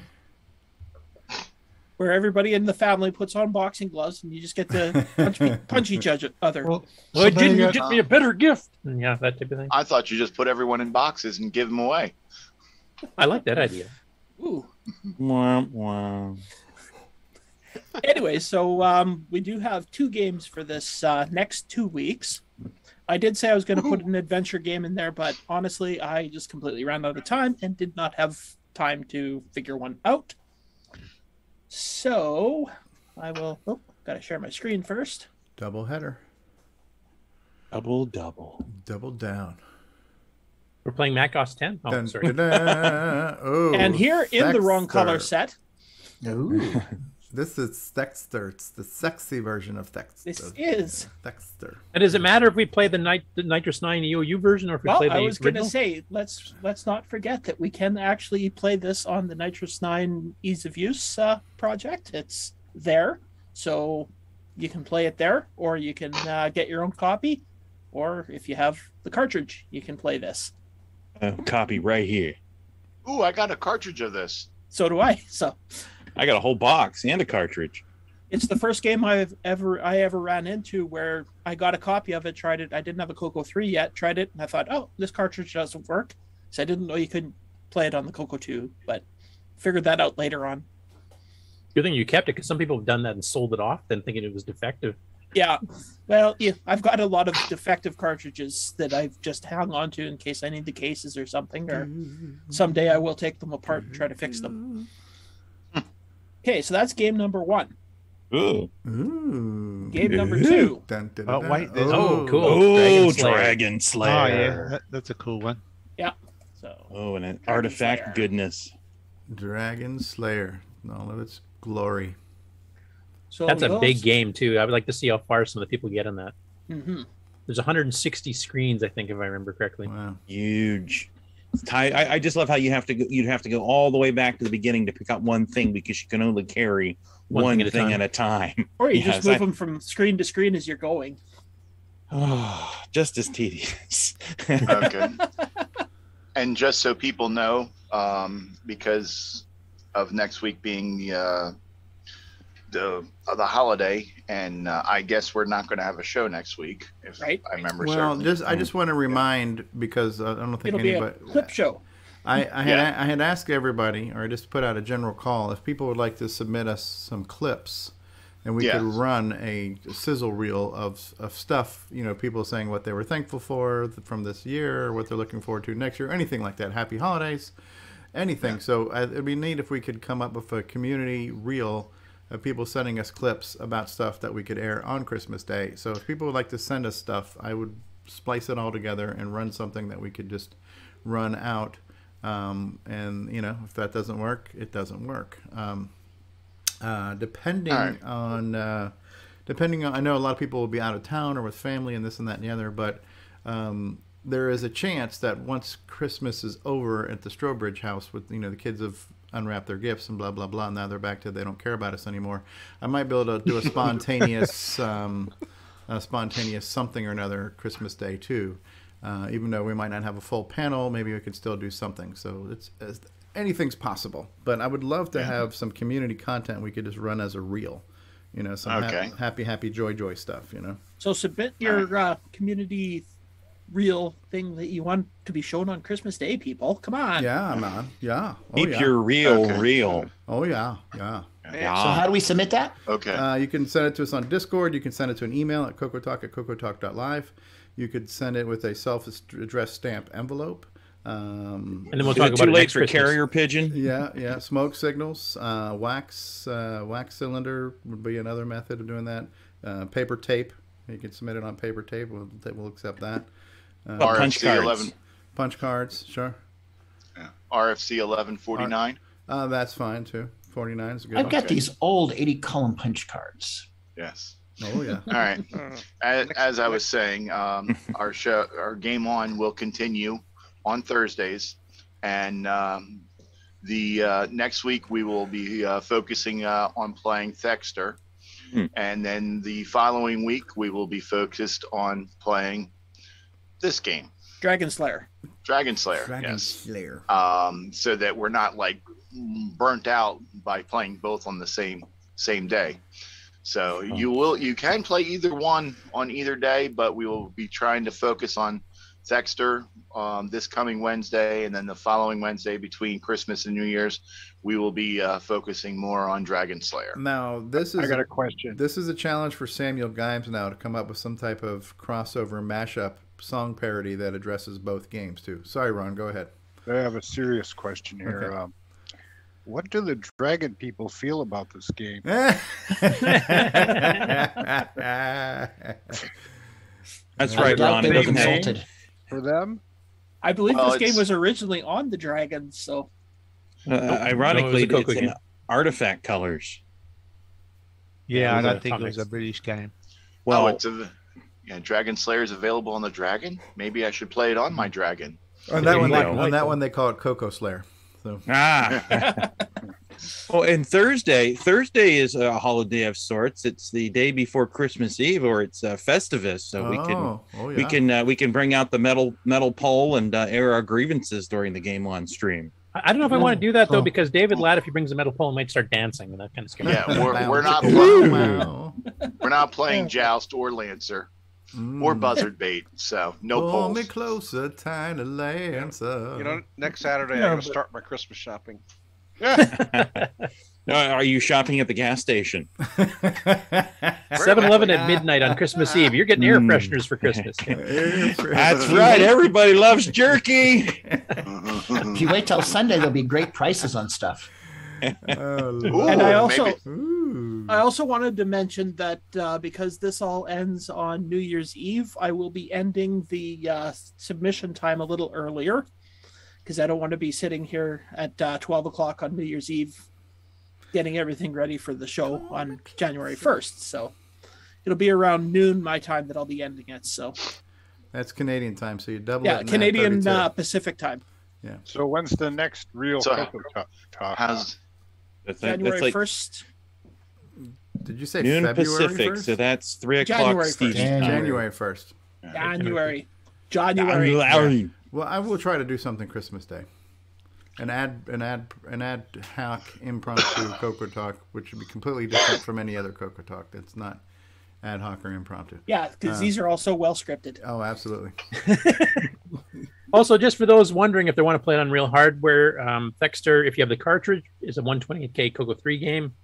If you're playing it off of disc, I think it needs 512, and it definitely needs 512. You're running under Nitrous 9. Dragon Slayer is a Coco 1, 2, or 3, and it only requires 32K.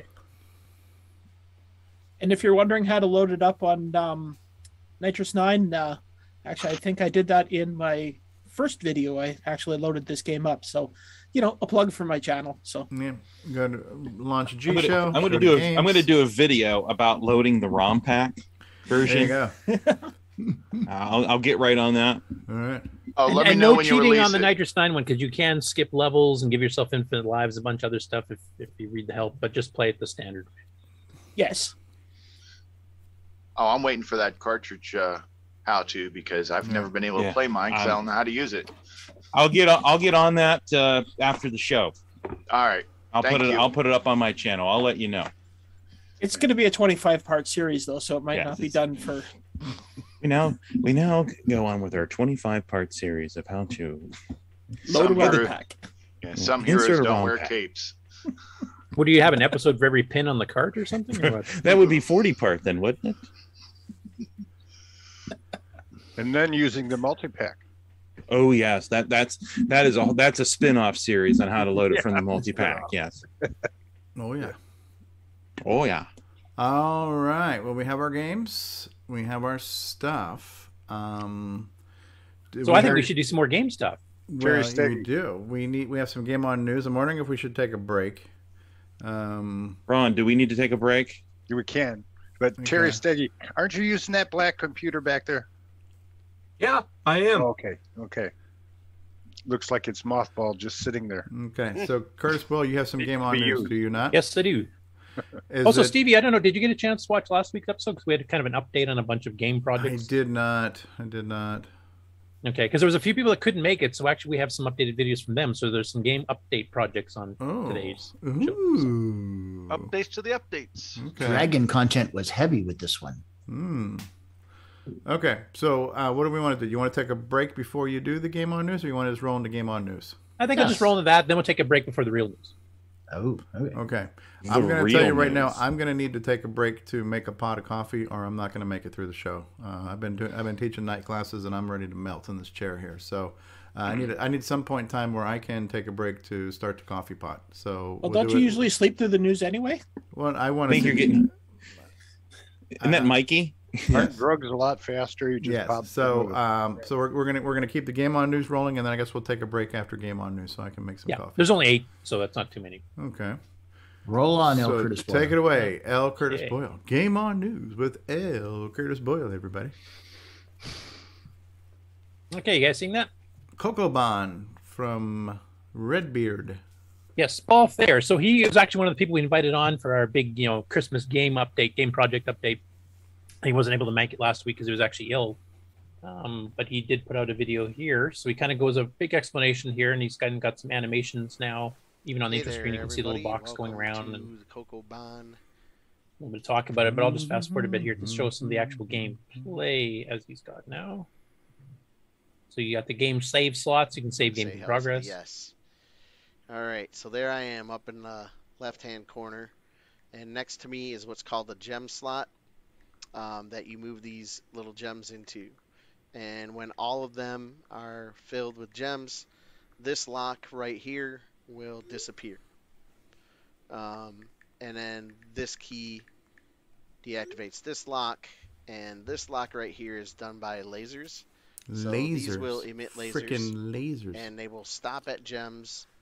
And they will stop at walls. And they will stop at mirrors, but they can reflect off of mirrors if you have the angled side towards the laser. And then the lasers go into these receptacles. And there's 4 in this level, so you'd have to get a laser into each one, and then this lock will unlock. Wow. That's a crazy puzzle. Yeah. So these spaces right here are what I call the death space. So right now they're blank, but as soon as you step into them, a skull and crossbones will show up behind you. You step out, and if you step on that space again, you will explode, and the level will restart, which is the only thing I have left to do in movement. And it's the next thing I'm going to do, because if you push the R key, it does the same thing. It'll blow you up and then restart the level from the beginning. But it will not go back in time. Your time stays the same all the time. So I just wanted to play that because some people, we've shown this game before in screenshots and other videos, but it really had a good explanation of what's involved in the gameplay. So he did a really good explanation here of what the different pieces do and what different puzzles you'll have to solve. So it's quite a good puzzle game. Like when he first showed it, a year ago when he started it, it looked more like a CoCoBan clone with a couple of better graphic bits here. But he's got teleporter portals and all this gem stuff and lasers and stuff. So it's much more sophisticated than CoCoBan. So I'm really looking forward to seeing it when it's done here. But he's been making. And it's got a really cool look to it as well. It's cerebral. Cerebral. Yeah. Is it a cerebellum? Reminds me a lot more like Photon with the colors and the shapes and stuff. Solving puzzles. Yeah. If you're into puzzle games, I know like Frodo NL, for example, is hugely into those types of things. So this would be the type of game for you. Anyway, he's got more in the update there. He's got some of the coding stuff he's kind of mentioning before and stuff too, and more in the gameplay and graphics design. And it'll have a built-in level editor. You can create your own levels too if you want to share them with people afterwards. So.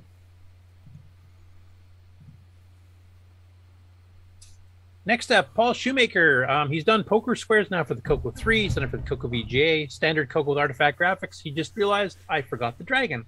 They don't have artifact colors, so now he's doing a PMODE 3 version of it. He hasn't got too far, but he's actually got the sound card support in here too, so you'll be able to get a clip of the opening screens, title screens and stuff, credit screens, as well as some of the music. Ooh. You see Dragon Edition with the Dragon logo. Dragon Edition with the Dragon logos. This guy is too damn talented. Makes me sick. Those playing cards look like they've aged a bit. Credits the guy who drew all the cards. Dude, So, I mean, that's really cool. He's making a dragon specific one because I know the dragon people sometimes get, you know, a little bit left out because we're so concentrating on CoCo 3s, etc. So it's nice that he's actually creating a version specifically for them. Show the dragon some love. Oh yeah. And next up, this is a bit of a teaser. So this is Tim Thayer, Paul's brother, part of the CoCo brothers, who hasn't been doing much on the game side on the CoCo here for a bit. He did a bunch of card games with Paul before in, you know, the 2010s type thing. But he put this little teaser coming soon from CoCo Brothers, and you can kind of see this blurry screenshot. Oh, I thought obviously I a thought CoCo 3 game given all the colors. I thought my glasses were just smudgy or something. Yeah. So that's yeah, or I thought you drank too much. It's yeah. Fine. Oh, So, yeah. yeah. Oh yeah. Oh yeah. So yeah, that's a teaser coming soon from CoCo Brothers. No other description. He hasn't commented on it because I think he wants to surprise people with it. I do know a little bit about this project. I'll mention it's actually both of them working on it. I think Tim's more the designer and Paul's the programmer on this one. So they can correct me if I'm wrong on that. But definitely a CoCo 3 game, judging by the colors. And then other than that, I can't really tell you. But my Mark Overhoser visor on it's still out of focus.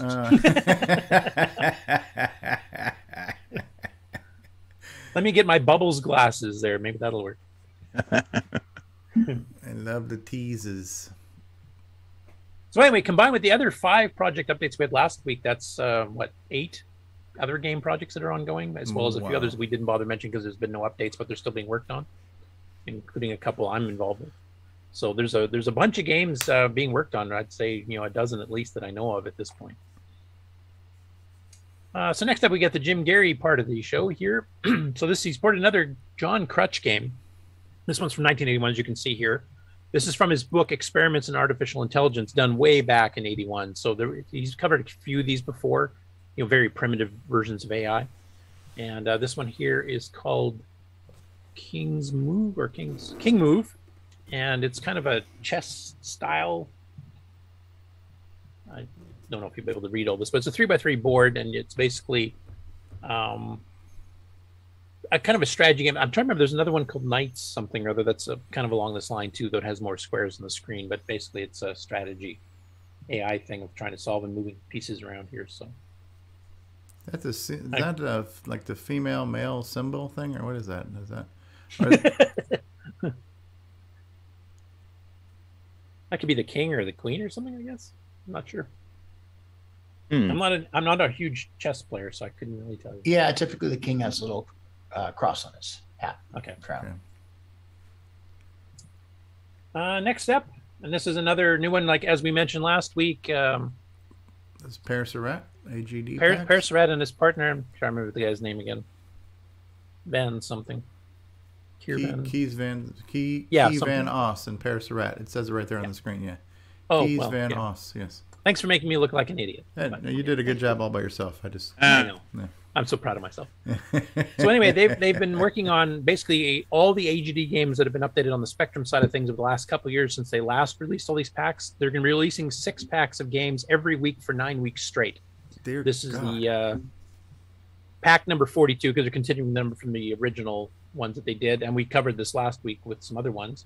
So I thought we'd just quickly scroll through the 6 here. You can see the titles here: Dan Terrific 3, Defeat the Devil, Dragonfire, which is actually a port of Dragonfire by a Magic. Originally the Spectrum and now back to the Dragon.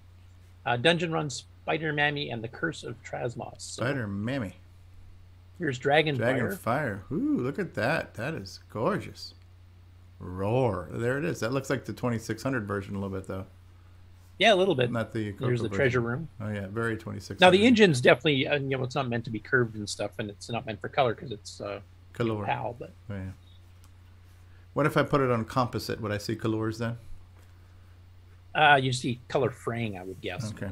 It's not designed for color. And don't forget, people can go through these games and suggest them for the Game On Challenge. Yeah, actually, with all these 9 packs of 6 games apiece, there's over 50 games coming out over the span of 2 months. That would be something that probably none of us have seen or played before, so that would be good. Exactly. It'd be a fair one for everybody. And then also, I mean, people can go through all these and kind of pick a couple of the best ones. Now, the only downside is that Nick Marentis has no way of profiting from this. No Ferraris in his future. Yes. Especially profiting from the free game that we played last week. Yes. Yeah, for those who didn't catch it earlier, Gatecrasher was released to the freeware a couple years back. So, or it's also a bonus feature on some of the CD sets you buy. An alleged bonus. Yes. I think you're thinking of Nightmare Highway. I like this, the kind of a ghouls and ghosts looking thing here. You got the little guy down there, pumpkin guy running around. Yeah, I guess I misread that because I thought it was Dan Terrifics, and it's more like Dante Terrifics. Now, does this guy have a freaking swastika on his collar there? Well, it's kind of a hell thing, I think, and that kind of fits. The Dark Age of Grotesque. Wow.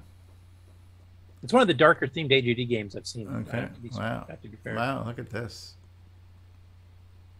The graphics are really cool on it, though. I like it. Yeah. Welcome to Defeat the Devil. Coded by the one and only, and I don't even want to try to pronounce his first name. Is a fiddle involved in this process here?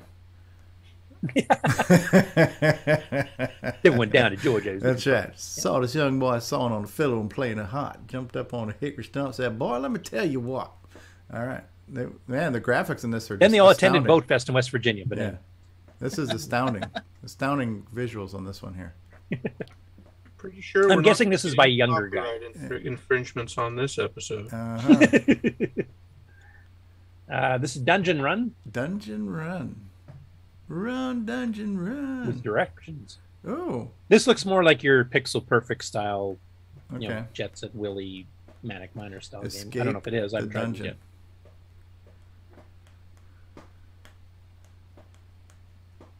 Spider Mammy. Ooh, Spider. I do like that title screen. Yes, I do too. I don't know if I'd put hearts beside a spider, but okay. You know, it's the mom, and those are the babies down there. They're loving their mom up there. Oh, okay. It's Spider Mammy. I'm not sure what the goal of this game is, but I guess the mommy has to get food to bring back to the babies. I'm not sure. Could be. Okay. And what the hell's going on here? This is Trasmoz. Okay. You got a dude holding a torch and a sword. Okay, the curse of Trasmoz. Trasmoz. Ooh. Like the font? Okay. Very Spectrum-y looking type games, though. Yeah. Yeah. Cool. Well, it makes sense. I mean, AGD is a Spectrum base. Yeah. So anyway, like I said, the plan, I talked to Perry a little bit on the World of Dragon archive, and he's actually got 9 of these packs. They'll be released weekly, including through the holidays. So I think this was a second week. So look forward to 7 more of these packs coming out. And then, as Ken mentioned, maybe we should have a few people kind of go through them, pick some of the best ones, and we'll put them in the Game On Challenge. There you go. Hey. Beauty, eh? Next up, and I'll just show it here first. So this is the Japanese site that did a bunch of the MC10 and CoCo ports. Now, up till now, the CoCo, I think, had 7 games on here, and the MC10 had 6. So the last one has been ported, and it's called Maisie. Maisie. And, of course, it's running a slightly lower res. It's running PMODE 1 instead of PMODE 3, but it's another machine language game for the MC10.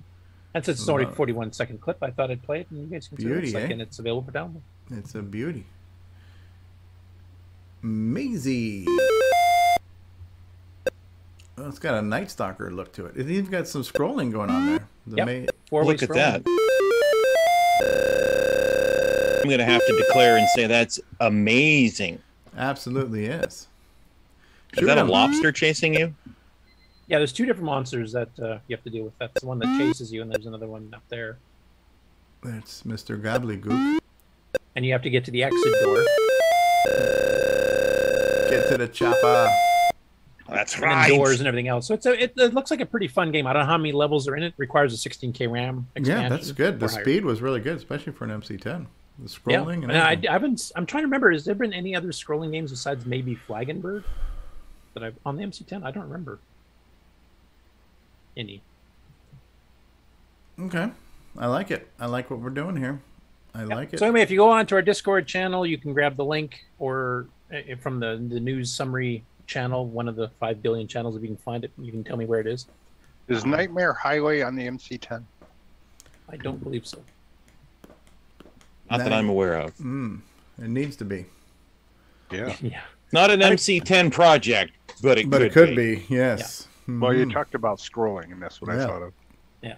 At any rate, as all the other ones here, if you've got some of these other retro machines, including Spectrums and stuff like that, ZX81s, etc., there's a ton of machines. Some of them were unique to Japan. But there's ports for all kinds of things, from Apples to everything else too. So that is if neat. you have lots of retro machines, you can get this game, and the other ones is the same people made. The various versions of for it. various ones, and some of them are quite different looking, and some are tile based. So they move like a tire block. That's actually a fairly smooth one for the MC10 with 4-way scrolling too, which is not something I've seen before on the MC10. Baby, I'm amazed at the way. Next up, we have seriously Chris's Retro Corner. Now we covered his channel last week because he got a Dragon 32 for Christmas from his wife. Now, how many people here have had their wives get them a retro system that they weren't expecting? Apparently, it was a surprise to him. I was really surprised when his wife sent me one too, because I didn't even know her. Jesus. So anyway, he did the video last week where he kind of just opened it up, showed you what everything was bundled with it, because it wasn't just the Dragon, it was a Dragon with a bunch of original game cassettes and stuff with directions, everything else. So his first of 3 videos that he's done so far as of this morning, the first one is basically took some requests. He took the top 3 requests from people that watch his channel. Out of all the games he showed that he got with this in the bundle, which ones did you want him to play? Now he's got one problem. His Dragon, the one key doesn't work. Every other key in the keyboard works. So, some of it doesn't play all that well. But he got Chucky Egg, Cuthbert in Space, and Caterpillar Attack. And these are his first reactions. He's never played a Dragon before, never saw a Dragon before. So I'm not going to play because he's got like multiple videos, but we're just going to go through which ones he's got. So that was his first video from about the middle of the week where he did the user's choice. And then after that, he started picking, I guess he's done this before in previous years with other machines. I think he said he did the VIC-20 last year, but basically right before Christmas, he goes through 10 games for a particular system for the 10 days of Christmas type thing. So he's done the first 2 episodes of that here. The first one he did here is a game called Mind Out, which is a low-res game, which I'm not familiar with. I don't think I'd seen it before, but apparently from comments both in the Dragon Facebook page, where he posted a link to this as well, and some other Dragon people have played it. It's actually a fun game, but it's basically text and semi-graphics 4. So he played that one, and I'll just fast forward a bit into the actual gameplay. And it's kind of reminds me a little bit of like Minesweeper type things. You have to kind of like guess your way through, and it'll tell you, how many surrounding squares have a mine you want to try to avoid. So I'll just play a little bit of it. Okay, so those are the safe zones, top and bottom. Let's get going. Say 1 mine. There is a copy of this game on the Color Archive because I played it just the other day. Mines. I can't remember what it was called though. Oh, on okay. The archive. And is it basic completely, or is it basic in ML? I can't remember. I was just going through a bunch of stuff looking for games for the game on, and I ran across this one and played it for a little bit. I mean, if you're into the Minesweeper type games, like sort of the maze puzzle games, it actually looks pretty good. I mean, it's not high res or anything, but it's got some pretty decent effects when you complete levels and stuff. Here, I'll just fast forward a little bit. Yes. Yeah, that's a safe zone there. Yay! Did it. Excellent stuff. Right, level 1. We'll get a speed bonus as well. That's kind of it. And it shows you where all the mines were, and then your path through. All right. Should that not have said 3 mines around there? Although I suppose you couldn't have got to that one. Oh wow! Brilliant. Yeah, that's got to be some machine pretty language. fancy looking for a basic game. I was pretty impressed. That's got to be some machine language there. Oh, mystery bonus. That's cool. Then you get some mystery things and stuff too. So it looks like a pretty decent little game. mystery bonuses under that, which could be mines. So, yay! It's a bonus mine. And the next one here, of course, is one of my favorites of all time, which is Phantom Slayer, which he talks about the mood in the game and everything else too. Now, of course, his one key is broken, so he can't pick the easiest speed level. He has to pick the middle one, 2. And he can't pick the easy maze level where you get a nice long hallways. You have to pick level 2 because his one key is broken. So he gets a complicated maze with faster phantoms. So he was kind of like, a bit screwed off the start. Also, I'd kind of forgotten the micro deal version of it here for the dragon actually has directions built into the game, which the CoCo version did not. You got a little printed sheet with it instead. So that was a little bit different. But of course, it's, the standard game itself. And I won't play it here because I've played Phantom Slayer stuff way too often on the channel because I'm a huge fan. But it's interesting he's doing those. I don't know what his next 8 games are doing. He's been releasing them roughly like in the afternoon, early evening hour time each day. So there's another one due today. And then he's got, 7 more days after that. So if you want to, pick up some possible gems you may not have seen before and see somebody that's brand new to the Dragon react to them, it's a pretty fun channel to follow. And he's been posting them in the Dragon Facebook group as well, links to his YouTube channel. And then the last one for the Game On News today, Eric Montero. Now, last week we covered a few people, including Jim Gary, had taken this challenge of a 1K Spectrum game, which was a Space Invader game. Only one invader at a time because it had to fit 1K. So people have been, duplicating on the MC10 or the CoCo, spicing up a little bit of color and stuff. Erico decided to go a little bit past that. He's world famous for doing his animations with very low res that look, really good for low res type stuff. So he's kind of broken the 1K barrier at this point. He's been adding in some sound effects, etc. And I thought I'd just play the whole 45-second clip because it looks pretty cool for a low res game and sounds pretty good too.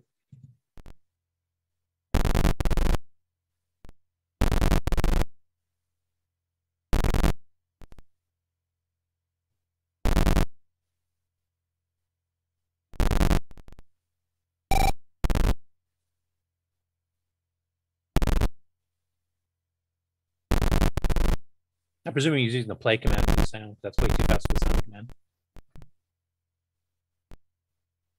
But yeah, the ships kind of like spin around a little bit and, better explosions in the original too. So, and there's little pickup things. So he's kind of expanding on the original game concept.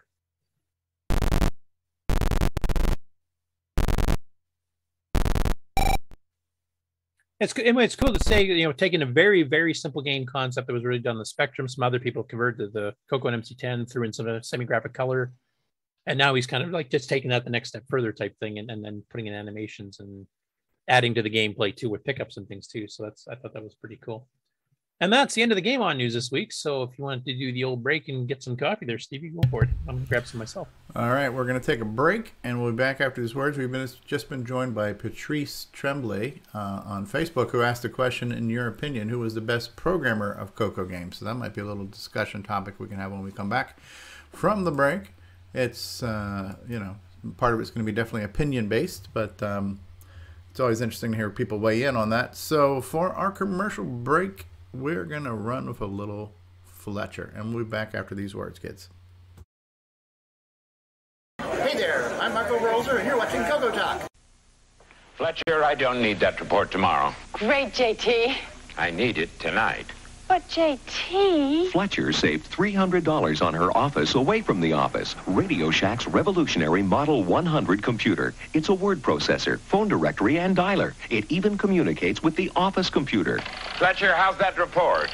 Fletcher. Radio Shack's Model 100. Save $300 and put it to work. You'll go far, Fletcher. You'll go far. What is love? Baby, don't hurt me. Don't hurt me no more. And now, CoCo Thoughts by Samuel Gimes.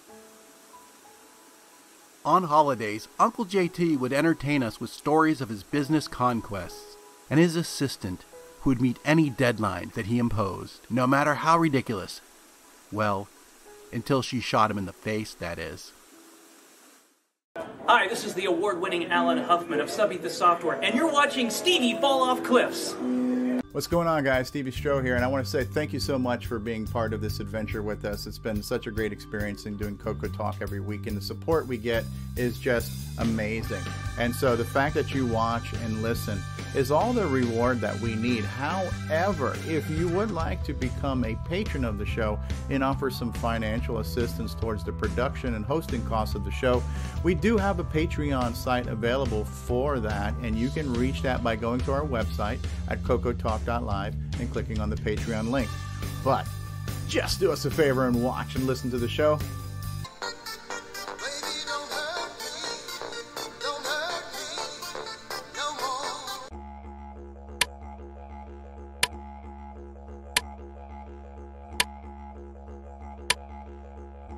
This is not the Joey cereal switch. This is the Joey cereal switch. Control up to 3 cereal devices. Order yours today at CocoBan.biz.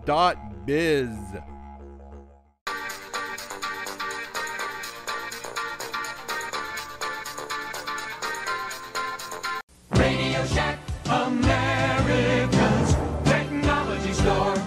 Right! This Christmas, Tandy has a very special offer. A family color computer pack to take away at a very special price. This family computer comes complete with software and costs an incredible $449, a saving of $241.69. It's powerful, educational, and ideal for the young and young at heart. The easy way to start computing. The Color Computer Family Pack from Tandy. Get it while it's hot. Tandy, the biggest electronic store in Australia. Yeah. Hi, I'm Tim. Playing Dagger like that idiot from the book. You're watching CoCoTALK. From around the world, what you need to know.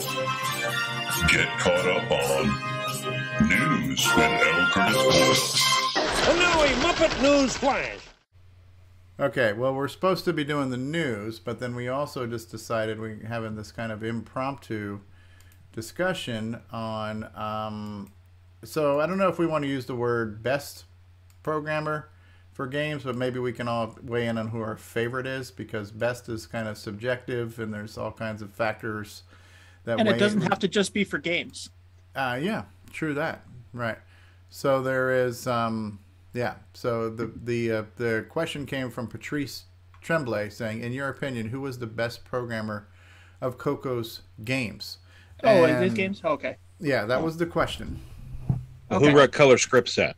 Yeah, I was going to say, that script set is Color Script Set a game? There's another discussion.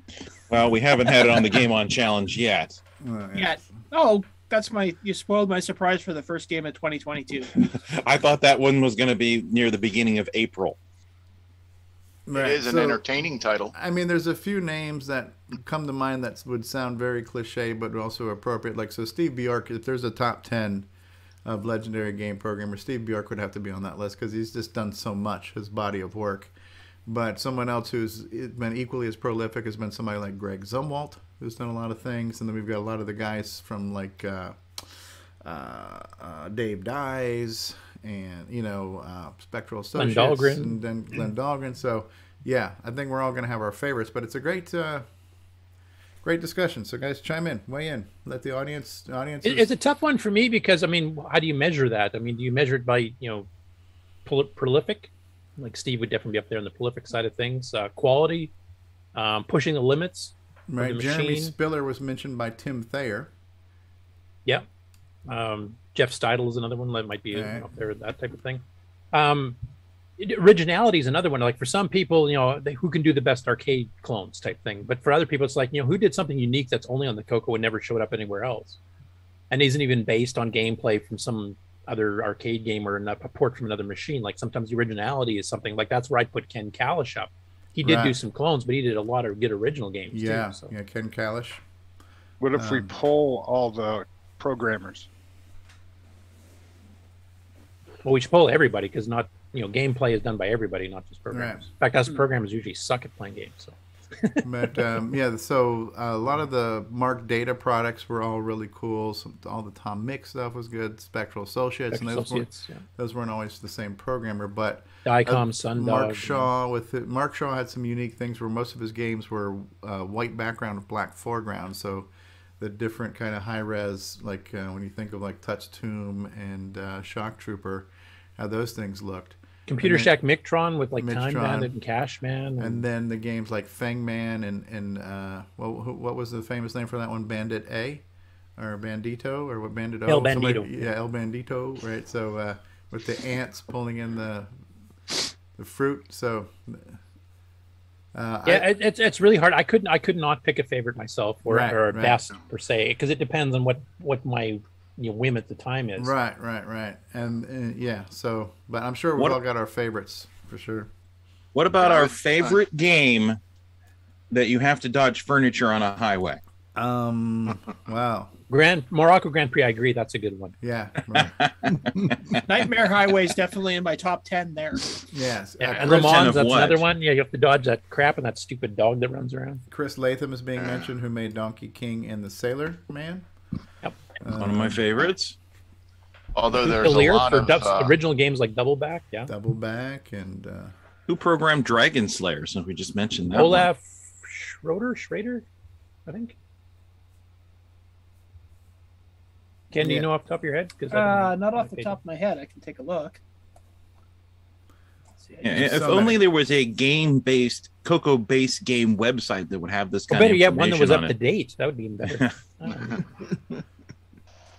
Right. Well, I mean, and we do, and I know he's here, and we're not going to just blow smoke, but Nick Marentes has made a lot of quality games, especially his newer releases for the 21st Yeah, because his old ones suck. So especially if you like games that are really difficult. Yeah, like Popstar Pilot and Gunstar and he just blows the money on Ferraris. Yeah. I could probably pick my favorite 609 game. Gunstar would be that one. That's one I could pick. Because there's not that many of them. There's a few.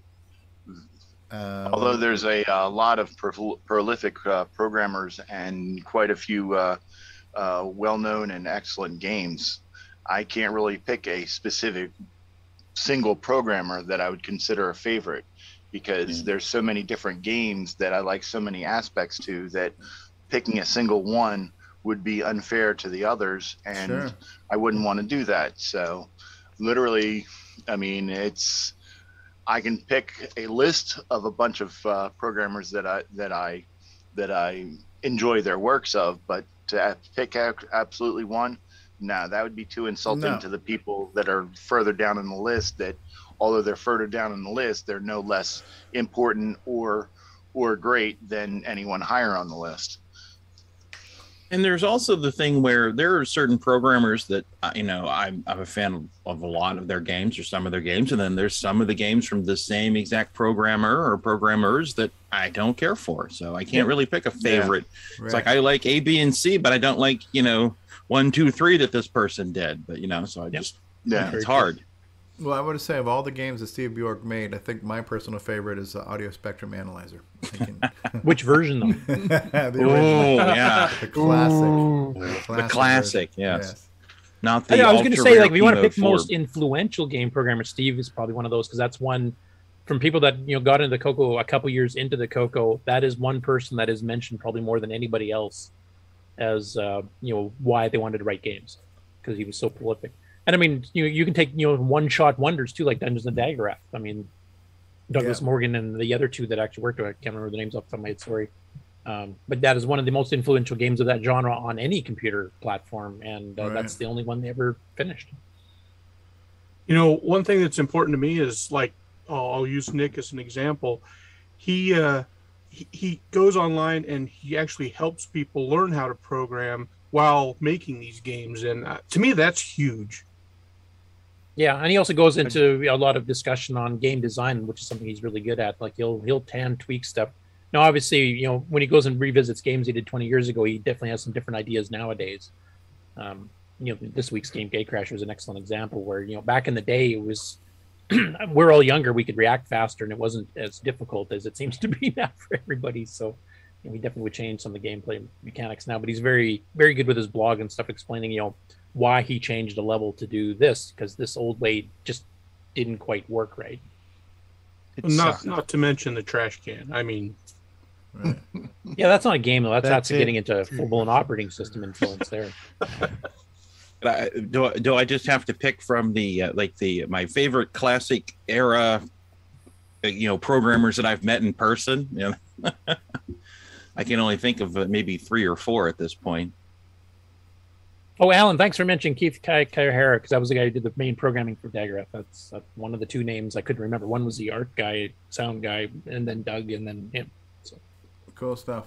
Well, interesting discussion. I think we've thrown out some names and some ideas. I think everybody's going to have their opinion. It's like anything else. Whenever I have to say, well, who do I want to thank for this or whatever, I'm always going to forget somebody. It's not even on purpose. So it's I guess it's a good problem to have when there's so many games out there and so many game designers that we've had that you can't remember them all.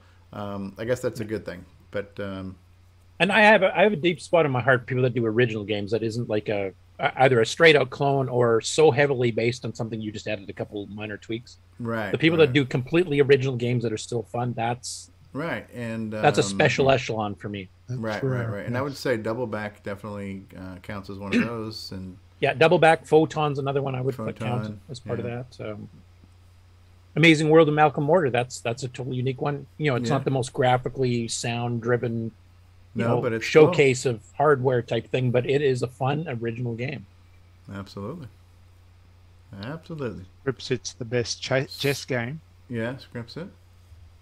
What is the best donut based game? Okay, what games involving what is your favorite CoCo game involving battling dinosaurs? What is your favorite Dino Wars? That's a tough one. What is your favorite CoCo game where you're wandering through a forest that just happens to be full of doom? Enchanted Forest? Yeah, it wasn't too bad. What a mess. Didn't somebody win a cup? No, the chalice. I wouldn't know anything about that. The chalice. Chalice of douchery? Chalice of braggadociousness. Again, that's just because you're jealous, and you're gonna make me do it, aren't you? And there's a new emulator class of software writing, emulator only.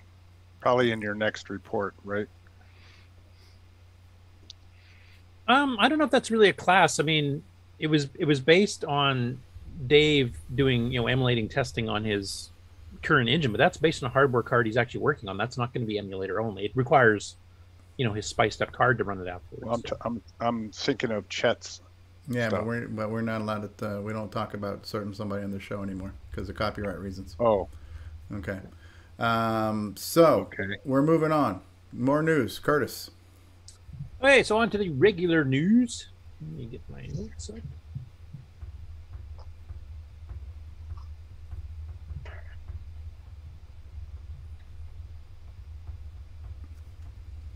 Let's find the right screen here. Okay. Hey, you guys seen that? Guillaume Major. Yeah, so he's the author of SDC Explorer. He's also the host of the Color Computer Archive. So he's working on a new program for the CoCo SDC that will let you flash the ROM banks as well. Because, of course, you got up to 7 or 8 ROM banks. Move my cat here. Nice. My borrowed cat, anyway. So he's asking for permission to include some games on this that you can flash onto the ROM banks. He's got permission for 5 right now. He's got Pierre Sarazen's Color 8s, Steve Bamford's Flagon Bird, Evan Wright's Flooded, and then 2 from John Linville, which is Christmas Rush and Farfall Pandemic Edition. And he's looking for other people to volunteer. And if you respond to this post here on Facebook in the Color Computer group, if you are an author of some of these games that can be flashed onto the ROM banks, then he can include that then with this little bundle, and then you can actually instantly boot them up as if they were a cartridge, which is kind of an interesting project because you got, what is it, 7 or 8 banks, I think, on the CoCo SDC, and I mean, some people use them for alternate DOSes and stuff. But is it 8K or 16K banks? I think it's 16, isn't it? I'm not even sure. I don't know. I should know that off the top of my head, but for some reason I'm brain farting on it. If I had to guess, I would say it'd be 8. But I don't know. Disk Extended Basic is on one of them. So what size is that? Is that 8K? Yeah, that's an 8K. I don't know how big SDC DOS is. So bank 0, the run at 0 is how you get out of the SDC DOS. Is that a bank or is that just unload the bank? I'm not sure how that works. So I know Disk Extended Basic is on 1 and SDC DOS is on 1, and then you've got a handful more on there. Yeah, which you can use for other alternate DOSes like ADOS or whatever, or you can, or HDB DOS or whatever, or you can put in game cartridges, or you can put in these games that weren't, originally per se cartridge, but can. Yeah, neat. Some of these actually were cartridge. Okay, Mikey just chimed in saying 16K banks. Thank you, Mikey. Okay, cool. So you can fit some fairly decent sized ones then. Okay, so anyway, if you guys have any other authors that are watching this or on the panel that have games that fit that criteria and are able to run from a ROM cartridge, submit them up to him and he'll include it on this package when he releases it. Next up, Lord Dragon has updated his chiptunes player. Now, we've covered this before, probably about half a year ago, and it was basically to use the Mega Mini MPI, the OPL3 chip, for doing all the different sound stuff like a Sound Blaster, and actually playing some of the sound formats for that, for playing music, etc. And he's done a pretty major update here. So he's changed the way playlists are done. He's added support for both the Game Master cartridge and the Poco PSG from Ed Snyder's Zipster Zone. So you've got 3 different pieces of hardware now that can play these songs, and he's actually got a little video demo here. The first 5 minutes is basically him just talking about the development of it, what he's added, and how he's changed the way playlists work, etc. Which is historically interesting, but it's not something I want to play on the show. You guys can just go watch the video on his page. You can also download this immediately, by the way. But I thought I'd play some of the demo stuff here, which he actually does it playing through the different cards. Now, is that loud enough? Yeah, so let me show you this in action. Can't hear it. I'll jump over into my directory here. Can you hear it now? And, so I made a mix of 3 songs. I don't hear anything either. Use the different devices. Now I can't mix in OPL stuff in an emulator because MAME doesn't emulate. It is going out the stream though. In the Mega Mini MPI. Yeah, I'm hearing it here. So it's not Zoom. It'll have to be this. I showed you the flags, right? So the way that I launched MAME for this demonstration, I did specify I'll just skip a little bit already. Would use the flag GMC and then slot 3, and then you can also specify. Oh, whoops! I'm sorry. I meant to do that. But yeah, you could do that. But if you leave out the flag, it will just use the default. But for this demonstration, I'm just going to do the defaults. I will mention he's actually got it. You can select which slot each card's in for it to work properly too, if you have a multi-pack. Is the sound being shared through Zoom? Yeah, I hear it. Yeah, I hear it too. Yeah, I'm hearing it. Okay. Sounds good. This is on the CoCo PSG now.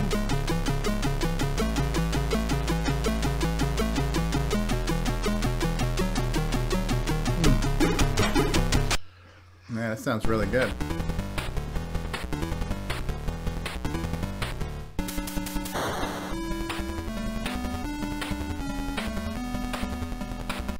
So, it's pretty badass. One thing you'll notice. Yeah, and the fact that this one player now will actually encompass all these cards is pretty cool. Now, I'll have to ask Todd, the author, if he gets a really complicated track that has more voices than some of these cards can handle, because obviously they have different capabilities. How does he translate that? Does he just pick some certain, channels that he uses? Maybe you have to use the first 4 or something like that. Curtis, one of the things about the VGM format is that it supports multiple chips with clock rates and things, but what it's doing is a constant timed stream of the actual register values to that chip. So when it says it's playing a 2149 chip tune into a 2149 chip, it only plays the matching tracks because it's actually just playing a register dump. And typically, if your chip supports previous generations, then it plays just fine. But if it doesn't support newer features, then the stream of register values just doesn't play back. You end up with gaps and skips. And some VGM players will actually say, sorry, that's the wrong kind of playback device. Okay, have you fiddled with Todd's player? Like, you see translating between the chips then, or is it you have to play a VGM on or not VGM, but a YM 2149 on a YM 2049? The previous one, I haven't seen this new one yet, but the previous one basically showed you the menu of items based on the chip you were aiming for. Okay. Because you can just look that up right out of the file. Okay. I guess I'll have to get some more details from him, because my understanding was that this would translate between them. So, Todd, if you're watching this, give me a shout out on Discord or by email, etc. here, and maybe get some details. Maybe get you on to talk about it a little bit too. I know he's translating the clock speeds. I don't know if he's translating the register dumps to different formats. Okay. I just know it sounds damn impressive. No, it does. Beauty, eh? Yeah. Well, it's a 1-for-1 playback because the way these are captured is by actually watching the stream of data go to the sound chip and then recording that and then just playing it back. So when there are tools that you can get that will take these VGM files and they will actually dump them out as a series of events in text format. So you can actually see what's going on. And it's basically dump this register value, wait this long, dump this register value, wait this long. A very cool little setup for getting as accurate a sound as you probably can. Right. So what you said earlier, it kind of sounds like, okay, here's your target. This is what you're going to get. And you can decide if that's enough for you. And if you have that particular hardware, like in this case, he's got all 3 sound cards. So you can, right. So in this case here, because he supports the GMC, that's the lowest common denominator of only having like 3 channels and you can't change the waveforms and stuff. So if you had like a 12 voice track, it's not going to play all 12 voices. So I'd imagine the register dump might hit the first 3 channels and the subsequent channels just get ignored or something. So yeah, I think it's more details from Todd there. Yeah, but it's interesting. It sounds beautiful. Yeah, and of course he's using his IBM CJ font. Oh, that is also beautiful. Okay, next up we got a bit of an update from Roger Taylor on going into the insides of the gimme here. And you can see the 2 gimmies, the 86 and 87. And the measurements here are millimeters. Each one of these little dashes, you can see how small these chips are. But you can also see the gimme 86 on the left here actually has more transistors than the gimme 87 on the right. Now, I do know the 87 fixed some bugs. There were some timing issues. There was some speculation that they tried to shorten the paths of some of the wiring because they were having latency problems on doing stuff that's very speed intensive, like hardware scrolling horizontally, because you're having to deal with a 15.75 kilohertz signal and then shifting it on the fly while you're going type thing. But it also could mean maybe there's some extra bits on the 86 gimme that are not on the 87, or it could be all due to bug fixes. We're not sure, but it's definitely interesting. And the fact that you can see the die itself is actually bigger on the 86 on the left there too. Yeah. And it has big long buses instead of 2 rows of shorter buses. Is that significant? Maybe. There you can see the shrunk down a bit more. You can see the ruler scale of a millimeter. But millimeter, for those who aren't in metric, a millimeter is the thickness of a dime, roughly. It shows you how small these actually are. And then these are huge by today's standards. Wow. Absolutely. So, really looking forward to what else Roger Taylor finds on this project that he's on. Peel back the layers of the gimme, like sands through the hourglass. These are the layers of the gimme. Go support his Patreon if you haven't already, if you're interested in this kind of stuff here, because this is not cheap stuff to do. So, give me some more. Next up here, Jamie Cho. Actually, this was pretty cool. Jerry Ellsworth, of course, is a rather famous hacker. What did you call her? She's an actress as well. But she's well known in the hacking community, and she's done tons of stuff with game systems and other computers, etc. And she actually posted on Twitter here about a CoCo 2 that she helped restore. And she talks a little bit about the history of it. So Jamie Cho is one who posted the link to it, so I wanted to give him a shout out. And then here's Jerry's actual post. Restored a Tier City CoCo Model 2 was in pretty bad shape with multiple cable burns and yellowing. Interesting fact is that this computer ran at 880 kilohertz. That's a little bit off, but pretty close. It's 895. which was the same frequency as our hometown AM radio station KWIP. Fond memories of playing games with my friend Mike on it. So that's, he actually had encountered the CoCo back in the day too, which is kind of interesting. So one of the more famous people in the modern hacker community to actually have touched the CoCo back in the day too. So cool stuff. Wonder if she ever played that game Dagrath like that idiot from the book. What that? Yeah, Jerry is a very scary developer who built a chip fab in her own bedroom at one point to recreate the Commodore 64. So we're talking some serious skills. Extremely detailed hardware stuff. Was also involved with Valve for a while and had a very interesting project for augmented reality stuff going on. Just lots of interesting news out of that corner. Yeah. Next up, we've got Mikey. Mikey. Maybe he'll wake up now. We're mentioning, hey, Mikey, wake up. We're talking about you. So he's actually put up a couple of videos this week. Thanks, Kat. So the first one here, running an Einstein ease of use to use on Xroar's ID controller. So one difference between the Xroar emulator and other ones like MAME, VCC, and OVCC is that it when it emulates a hard drive, it doesn't have the MU disk, like just the little software, and he's actually emulating basically the equivalent of the Glenside ID controller. And ease of use we designed for the CoCo SDC, or for the emulator specifically. And one thing Bill and I do not want to do is make a bazillion different versions of Nitrous 9, because then we're back to the repository level where, you know, new users are not even going to have a clue what to pick to download to run on whatever system they have, which is why we did a base common denominator. Now, we have no problem with other people actually, you know, making compendiums of these things for different pieces of hardware. And of course, the experienced users will just insert their own drivers for whatever they want. But we wanted a base simple thing that people could just install it and they would know it comfortably that would run. So what he does here is he has a video here, 25 minutes, about using the Xroar's ID controller, how to replace certain modules to get it to work with the emulated ID. And now you can boot ease of use after you go through all this on Xroar on the CoCo 3. So that was his first video. And then he also put up here a JSON explaining exactly how to do it, and you can actually edit this yourself. So you wanted to replace it for SCSI or MFM RLL controllers like the Burke and Burke here. This little script will actually take and redo the boot hard drive image and the floppy, you know, bootstrap for it, so that it will boot up with those drivers installed. So you can run ease of use on various mixed hardware platforms beyond what we do on our base core one. So once this is kind of ironed out a little bit, and a few people mentioned they were probably going to make, I think Ron Klein mentioned it, they're going to make available some more common boots, and we'll actually have a link off the main ease of use site to where if you want to go a little bit outside the norm and get certain combinations, because I can't put every single combination. Like somebody had mentioned on one of the Discord channels that they would like to have DriveWire, you know, full DriveWire support. Well, what is that? You can have DriveWire for the bit banger. You can have DriveWire for the R62 pack. You can have DriveWire for the modem pack. You can have DriveWire for 6552. You can have DriveWire for 16550. Next thing you know, you're going over an 8-slot MPI. Yeah, and then that's just the hardware support for DriveWire. Now you want the real-time clock. You want the virtual terminals. You want MIDI support. You want virtual printer support. Blah, blah, blah, blah. There's a ton of stuff here. And that's the reason we didn't put all that stuff in there as defaults. We picked a couple of very small core ones that are the most common.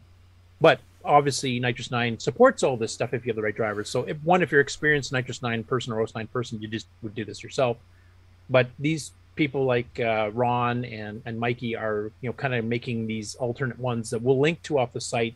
They won't be included with the distribution, but if you want to grab one of those because you do have some special case needs that you want to do yourself, they will be available if you have to build them all yourself at some point. I will admit right now, support-wise, Bill and I won't support those directly. We'll refer you to Ron and Michael and anybody else who does them, so they can take all the tech support calls. Okay, and Mikey's also saying that binary packages with hard drive images are available. You don't have to run the script yourself. So I guess he's going to package this up. Yeah. Yeah. Okay. Which, I mean, we're all for it. Just that Bill and I don't want to have to concentrate on all these other bits and pieces. Because we'd be doing so much support stuff, we wouldn't be getting any part of the app. Right, and then you have to test it on all the different platforms too. So keep your development and test environment consistent. So there's fewer. It's kind of like what Bill's doing with Matchbox, like the Matchbox CoCo. It's because we do the original release for the 609 and 609 first, which we try to test as much as we can, everything that's been changed, and then usually a few weeks later, Bill does an update for the Matchbox with the extra, 80 by 50 tech support and all that kind of stuff on it too. And he does the same type of thing specifically for that bit of hardware. And then, you know, anybody else who wants to add all these other things can, you know, go to town. Okay. Next up, Tony Jewell and the Dragon Group. This was something that was shown at the Dragon meetup, and there's some videos about that coming up a little bit later in the show here. But this was the CP400 CoCo clone from Brazil that somebody brought to the Dragon meetup at Cambridge. So he was kind of going through making a circuit here. I did not know this. Apparently, there's more than one version of PAL. So, of course, the UK is all PAL-based. Brazil is also PAL-based, but Brazil uses what's called PAL-M. And maybe some in the chat can explain exactly what the difference is to that. I'm not exactly sure. Apparently, it's not just 60 hertz PAL either. It's something different than that again. So it's like there's multiple versions of PAL. But he showed this running here, and you can actually see some pretty decent pictures of it here with the little happy face converter circuit he did, and obviously got it running with the 50 hertz PAL system in the UK. So I don't know if anybody in the chat there can explain exactly what the difference between the different versions of PAL is. I didn't even know there was all that many different versions of PAL. But some really good pictures of the. I'm sure it has to do something with regional, because I know there's different even versions of NTSC, too, like a Japanese one and you know, in American and stuff. So might be regional. Yeah, it could be, because South America's on the same electrical grid as us, so I'm assuming they have 60 hertz, right? Then you have places like Japan, they have both. Right. So that could be interesting. That might be it. 50 hertz PAL and 60 hertz PAL. Yeah, I guess. And then PAL-M, I'm not sure what that is. And plus, we also get into stuff like NTSC. Does it have the artifact colors, or maybe there's certain versions of NTSC that don't? I don't have a clue. It's getting beyond my pay grade. Okay, so 60 is saying the NTSC timing and color subcarrier, but with phase alternating line, so you don't need a daft hue control. I thought Japan used NTSC-J. J, right. Yes. In that case, the J would be for Japan. But yeah, I don't know what the M stands for. Maybe it's macho. It's the El Could Macho be. NTSC. Manly? I don't know. Manly, yes. Good question. Somebody Google that shit. All right. Ask Siri.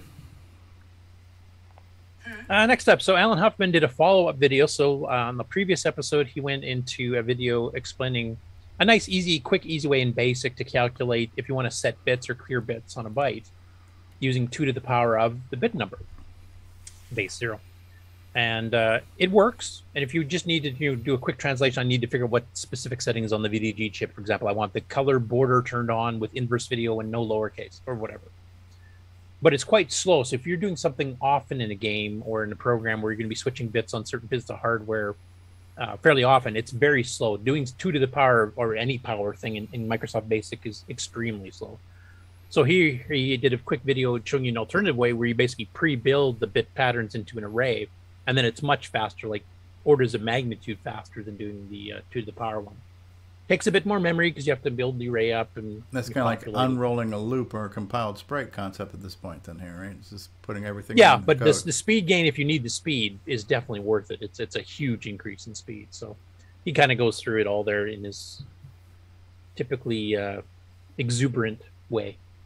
I love his videos, actually, because they're very friendly, and he's kind of talking off the cuff here. I don't know if he has a script per se, but it's a straight one-take thing. And sometimes you'll watch him code something a little bit wrong or whatever. Like, it's all live type thing. It's kind of like, it's not as much of a train wreck as us. And he's doing it on the Cocoa Pi.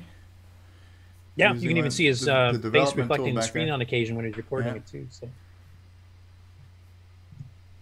that was cool. Next up, I remember John Linville's the one who posted about this in the CoCo group on Facebook first, Create but a it's a program vintage that computing creates Christmas a challenge. tree as seen in the image above. One to one, exactly the same shape. No additional characters. Tree has to be centered if it's possible. We don't mind colors. Program can finish afterwards. Return to prompt. Use any machine you like, preferably vintage. Use any language you like.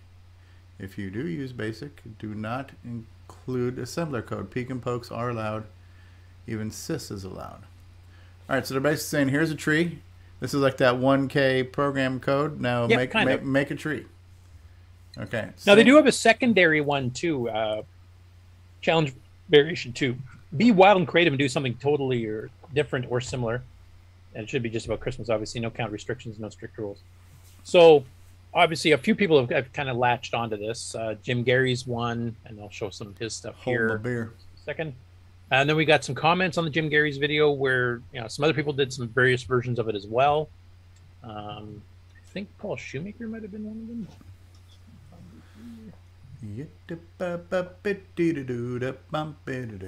Now, originally, when Jim Gary first released this, he actually had the source code, but one of the rules is don't publish the source code until the contest is over. So he quickly redid the video, but some people might have caught it. So now it's very short, but basically, there you go.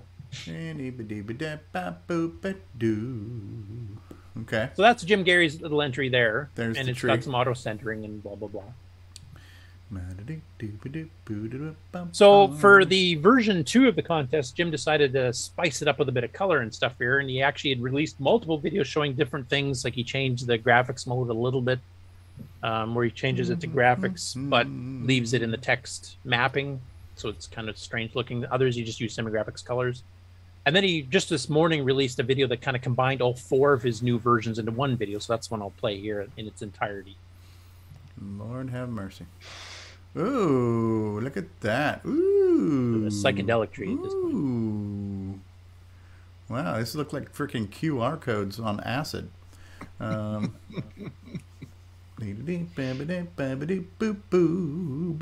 This is one of them aluminum trees from the 70s. Yeah, right. Oh, now that is cool. That is cool.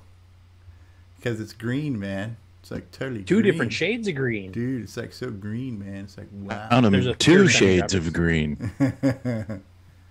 How many shades would you use?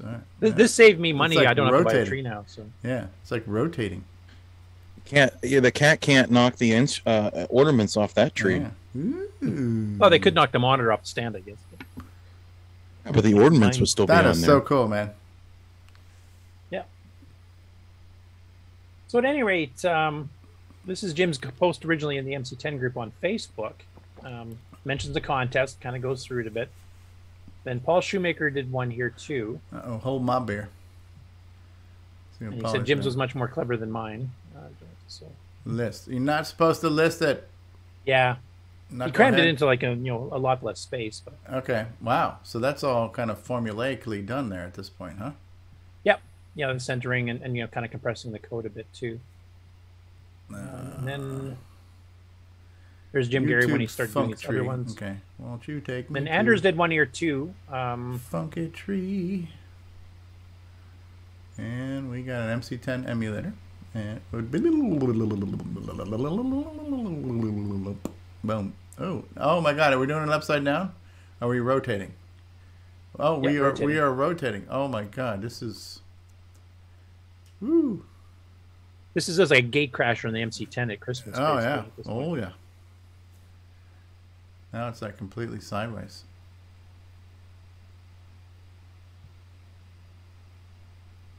Okay, yeah, we're like doing a 360-degree rotation.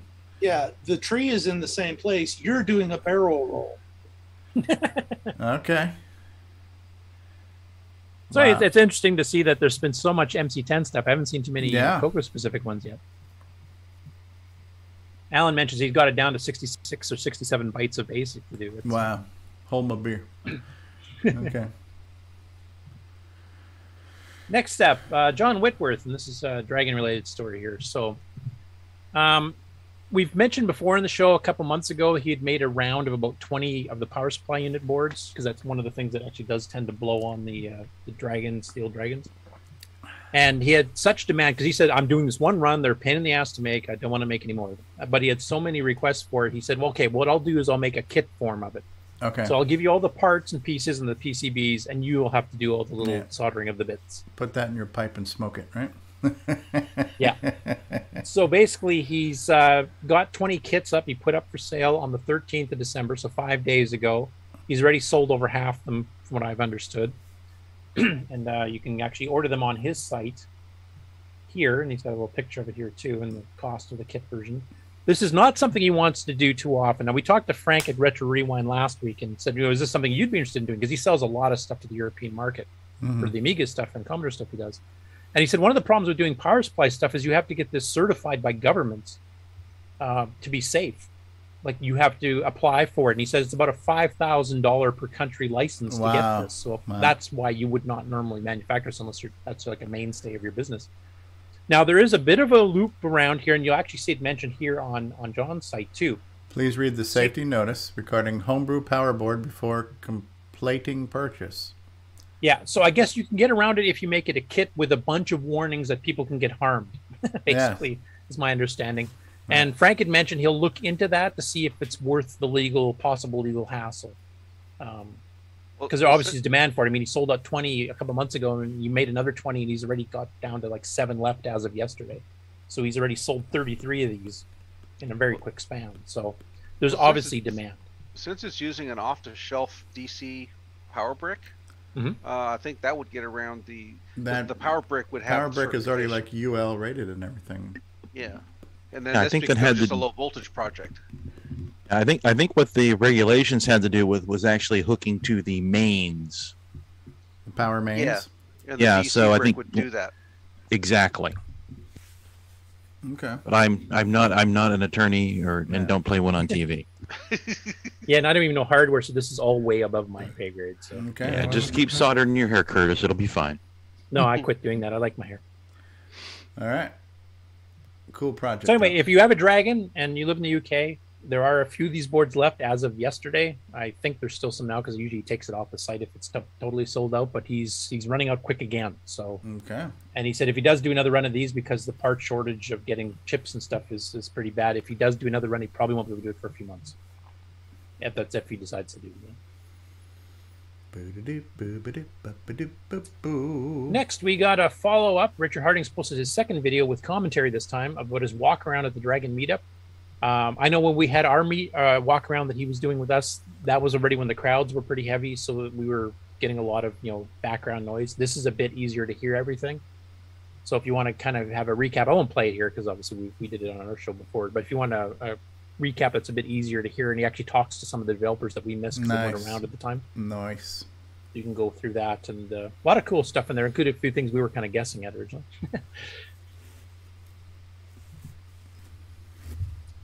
Next, this is a channel I'd not heard of before called Retro Marky, and he got a Dragon 32 system from a family member. So he did 2 videos. The first one's kind of an unboxing, kind of going through what he got in the kit here. He actually got a fair number of games with it here. Nice. Came with it. All that beautiful cassette artwork there. Yep, pretty good stuff. Now, unfortunately, when he gets to the second one, the second video, this follow-up video, because this was basically more the unboxing and kind of going through what came in it. But the second video he did, he actually found some problems, and he actually hasn't got it running yet, and it's related to the power supply. Yeah. So I sent him a link to John Whitworth's posting that if it's related to that, then maybe he can get it going, because he's at this point he didn't really know where to go with this at this point. Right. I hope he gets it up and running because it looks like he's got some pretty cool games and some rarer ones that I haven't seen before. So I'd love to see some videos on that. And then our final regular news story, which is actually a late add-on by Terry Steggy. Do you want to kind of preamble this one, Terry? Nobody cares. Move on. Yeah, no. Bless your heart. Bless your heart, Terry. Don't hold back, Stevie. Tell us what you really think. Oh, I actually had a request from one of my subscribers to connect a GoTech to the CoCo, Was that your uncle or your aunt? Because you only have 2 subscribers, you loser. Depends on the ones I hire. Okay, I they're don't know, all Steve. bots. He's got 785 views on this already, and that's good for you. That's more than our show gets by quite a large margin. And it even made it to YouTube CA, eh? Yeah, so it made it all the way to Canada. Hey, you're a celebrity, bro. Take off, hoser. Take off. Yeah, cool.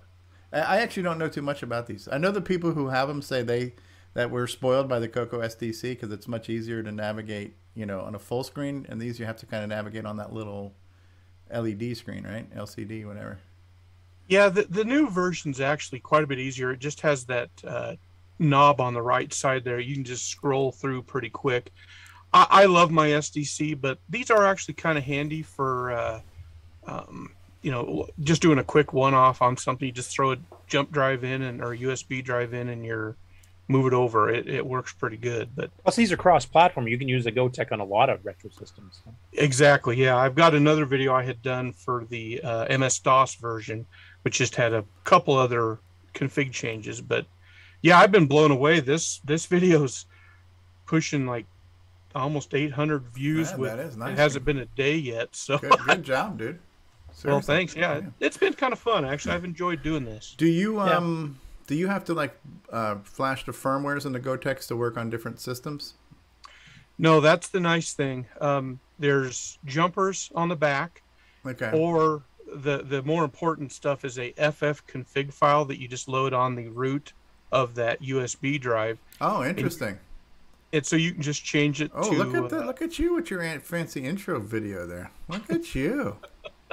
That's why it gets the big views, Stevie. Yeah, look at that. Oh, dude, what's going on here? I'm like entering the Matrix or something. The production values of this one are strong. Yeah, Stevie, you need to hire this guy. Wow, this is amazing. Oh, Stevie couldn't afford me. Let me tell you. Right, I hear you.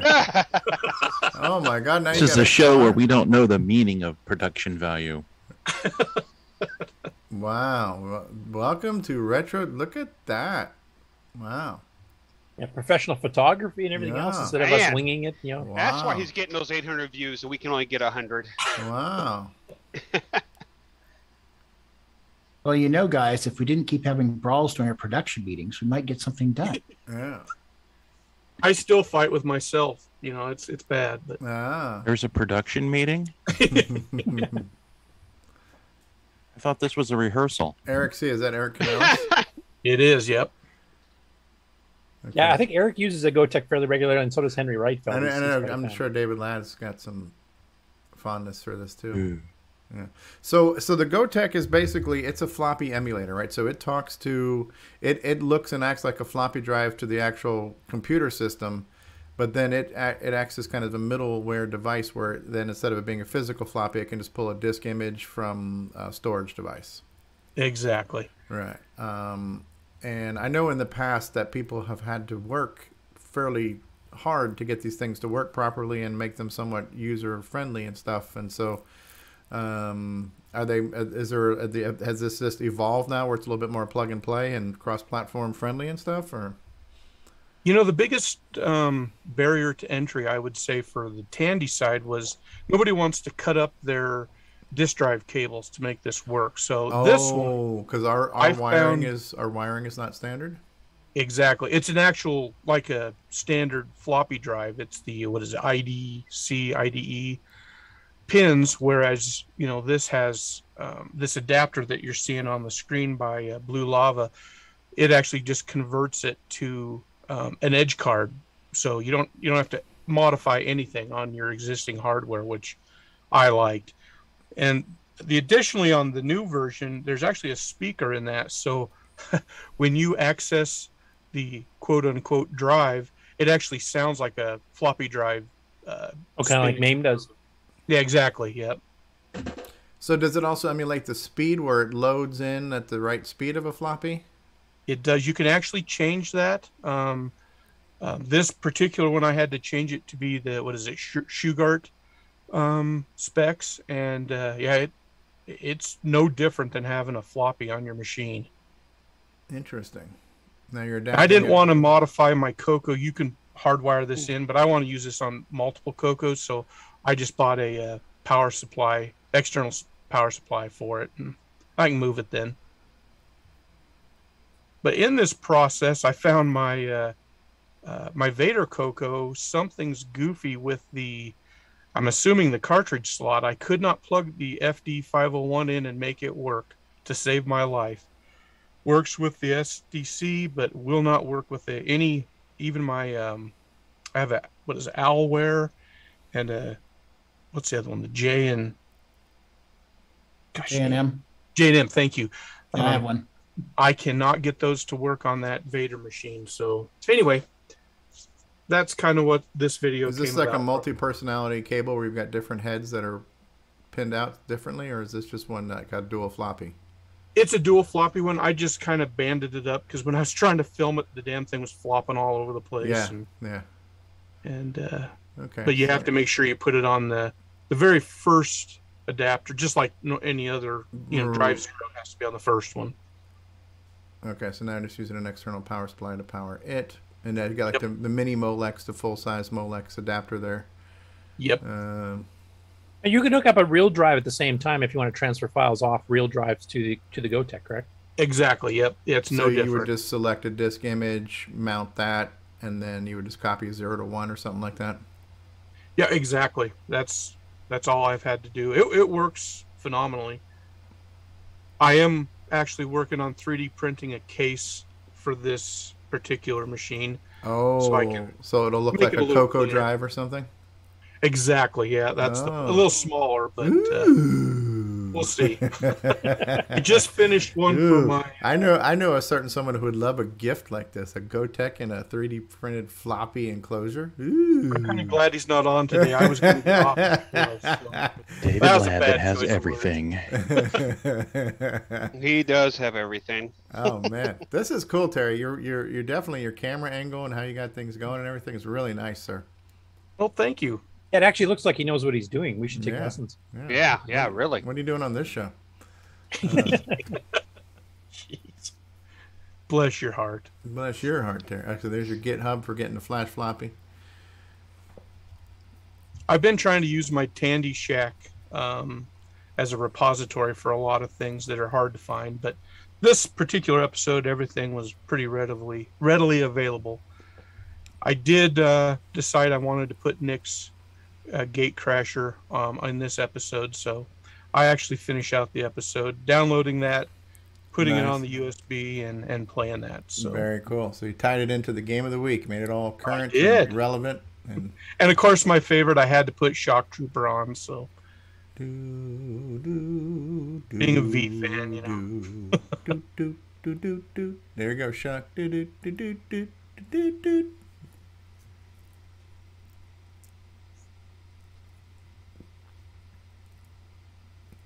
Was this a capture from your CoCo, or is this? Yeah, it's actually. Is it RGB to HDMI? Yep. Yeah, super clean. Yeah, that's been a pain. Could you go into 80 columns and make sure it's not blurry? You know, it's just there's no pleasing you.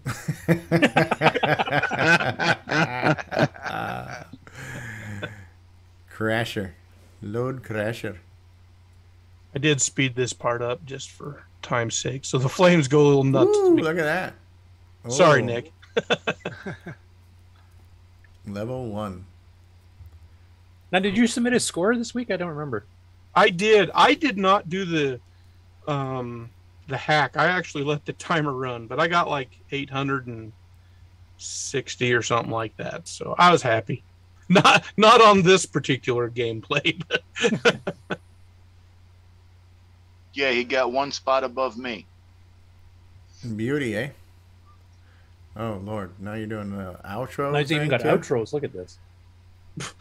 Wow! Thanks for watching. I have to agree with Robert Allen Murphy, who was commenting on why is he on the show, and he said technically it's called slumming. Yeah, whatever. Retro Tech Time. Look at you, Mr. Fancy Pants. That's the end of the news. That's Mr. Fancy Pants there. How you doing there, Fancy Pants, with your fancy videos and camera angles and intros and outros and factually correct information that goes with your content. Trying to make us all look bad here, aren't you? Yeah, whatever. Well done, bud. Well, rock on. Rock on, brother. Hallelujah. And bless your heart. And you lovely little. Oh, I forgot. Handsome. You're handsome. Oh, yeah. Oh, yeah. Oh, yeah. Oh, yeah. I think you paid that person. I had no idea where that came from. Someone with a twisted sense of humor, right?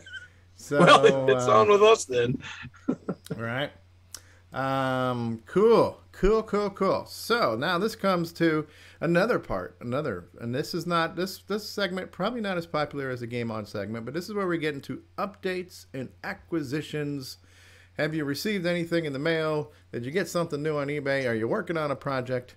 You got something you want to share, story to tell, anything like that. So I believe Rick Euland you had mentioned you wanted to announce something. I don't remember what it was, but I think you did say you had something to share, right? Indeed, I do. Let me try to click this button and achieve share screenage, which I think just means I blindly click on stuff until someone says, yeah, I see a window now. I see it. Okay, Beauty, so eh? this is like the, oh yeah, I even got a little pop-up that says it worked. Yeah. So this may be the first web page on the internet designed for the CoCo to read directly. And it's not a beauty queen right now, but it is a beauty, eh? It is online. Howdy, if you're reading this page. And then I may quickly click away so you can't keep up a train of thought. And, it's got pop-ups for links so you can use it with the keyboard and stuff like that. This is the web browser that I wrote to go with the CoCo card. Okay. And so, of course, Mark is letting me sleep on his couch virtually. So here is a web page on his, playclassics.net site. Okay. If you happen to have this product and you've already downloaded this stuff, change these 2 lines in your basic and you will go to the new page. If you haven't, I will have GitHub changed in a minute. So there's an actual hosted CoCo website right now on the interwebs that somebody can get to with an actual CoCo. Exactly. You could go to playclassics.net/CocoIO./index and see it on a regular web browser. And if you shrink it really, really, really, really, really small, it will look kind of like the CoCo page does. Right. But what's the fun in that? We want to see it on a CoCo. Right. You see it on a CoCo. Well, and then I'm also going to have some non-CoCo sort of, okay, here's where you go to the GitHub and download the program kind of thing. So you can go there with any browser and just kind of get your CocoIO on. So, and we'll be doing one for the CocoNick project as soon as it has stuff to put online. So, yeah, CoCo browsers. I like the fact you're doing it in Basic 9. And have you tried it on my site? Because I purposely made that fairly dumbed down so it would work with the CoCo browser, which was my original intent 20 years ago. When I tried, I didn't have much luck, but that was a more early version of dub. Okay, yeah, okay. So we may be better now. And then a sad note, here's the top 30 foot of my maple tree laying in the backyard from the windstorm that we got a while back. So can you wring it out and get maple syrup from it? I don't know, but it looks pretty funny now without the peak on top. Yeah. So sorry about that tree. Any pictures of your hot neighbor across the street while we're on this, or no? No, I think the exploding tree scared her off. She's went and hid. Simmer down, Stevie. Yeah, simmer down. And, beauty, eh? So we have a CoCo. What the hell does immersive mean? I don't. Oh, there's a new view, and so there's a Discord. There's a Zoom update. And there's a new view that's called immersive. I have no idea what that is, and I'm scared to try it right now. So we'll leave that alone. So why does Zoom only give you the update thing just before you go into a meeting? Oh, who knows? Who knows? At any other time, you can't update it for hell. I go to all the settings. The update's not there, blah, blah, blah. Okay, it just popped up here. So now I can update in the middle of the show. Right. No, it'll kick you off. Grant Leedy, did you have something you wanted to mention? Yes, I got some CoCo Fest information here that we finally have decided on the pricing and admissions and table fees and everything like that. So, and I am proud to announce that CoCo Fest will be free to attend this year. Woohoo! So you will, or next year. Yeah, next year. I'm sorry, for 2022. So, yes. The only caveat is if you still want to be a member of the Glenside Color Computer Club, you will still need to pay your $15 dues. But if you get a table, then your dues will cover your dues automatically. Okay. So beautiful. So if you get a table, that will do. That will do for your dues. Exactly. Yes. So CoCo Fest is free this year. This is the first time in probably history, I think. It is free, and hopefully we can continue that tradition because that would just be cool, right? And for any of us here that are involved with other retro groups, like general retro communities that cover a variety of machines, plug it as much as you can, especially for people that are in that area. Yes. The fact that it's free, if they've been kind of nervous to want to spend $15, I'm not that much into the CoCo yet. Right. Encourage them to go because now it won't cost them anything to get in. Right. And we have this information up in our stream too, right? So we have the dates on our CoCoTALK stream. Our CocoFest 22 is happening May 14th and 15th, and you can go to glensideccc.com to find out about that. And if you want to register, that should take you over to tandylist.com, where you can register, pre-register. You can reserve. I don't know if they have the floor plan laid out for this next year already or not. Do you know, Grant? Can we already? Not yet. Okay. We're looking at January 15th. That hopefully will go live. So. Okay. So, beauty, eh? Free. Yep. CocoFest is free. That's the big news. And then the dinner will still be $20 as it was from last year. And that dinner was awesome. Definitely so. Yeah. One other thing too. I would like to request we do not have meatloaf at this. I enjoyed the meatloaf. Did you really? So yeah, I is it crass as me, and but I enjoyed the meatloaf. Yeah. Okay, Stevie, we'll get the salmon for you next year. There we go, salmon. As I recall, it was democratic. People voted for it. They wanted. Did, and that blows my mind. That just I just picked meatloaf and then ate all the things. Yeah. Exactly. The other thing too is I am starting to look for speakers. So if you are interested in giving a presentation for CocoFest next year, just reach out to me on Discord or send me an email at cocofest@glensideccc.com. Let's get that Terry Steg in there. He can tell us all how to make good YouTube videos and people to watch. Yeah, that'd be a good one. God, no. Beauty, eh? Yeah, Ken and I've already volunteered. We'll do one together again. Oh, I think I will definitely be hitting Terry up for a commercial for the CocoFest. Oh yeah. No, honestly, Terry, your video production skills are on a level so far beyond the grasp of mere mortals that it is it's phenomenal. I cannot afford this episode. The bill you're going to send me. I'm being serious, man. I'm totally being serious. Thank you. And I have good and bad news. I'm not going to be able to go to CocoFest this year, but it's for a good reason. My third granddaughter is going to be born cesarean that actual weekend. Really? So well, it's already scheduled. Listen, so. if she knows if they're going to do it that way, they can move the date around. Come on. Listen.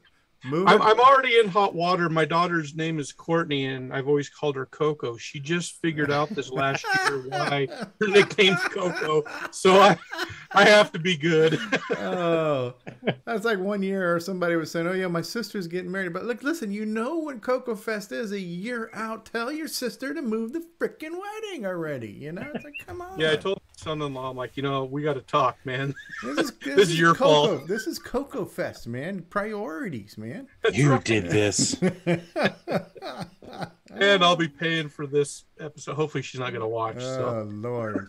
Don't worry. No one watches this. Nobody watches. I'm good. Okay. Yeah, just look at your numbers versus ours, Terry. More people watch Retro Tech Time, apparently, than CoCo. Apparently, yes. Oh, God. Lord have mercy. So, well, Grant, you were looking for speakers. I got one right here. Oh yeah. Oh, thanks, Jason. It's got a button and a volume control and everything. That looks pretty 90s. I don't know. It is. It is definitely. If you're looking for some feedback, here you go. Oh, okay, there it is. Feedback for you there too. So. Actually, if we can get that speaker for Stevie with the volume control, I'd like that too. How much? Or the mute button would be good too. Oh Lord, that's extra. CocoFest number 30, the 30th annual CocoFest. Isn't that something? That is something. That's in addition to all the Rainbow Fest that happened. Right, and that is because they actually skipped a year because the 29th annual happened a year later than it should have happened. So this should have been the 31st CocoFest theoretically, but thank you COVID. All right, so Rick, I'm really excited about having a browser that you can browse on a Coco.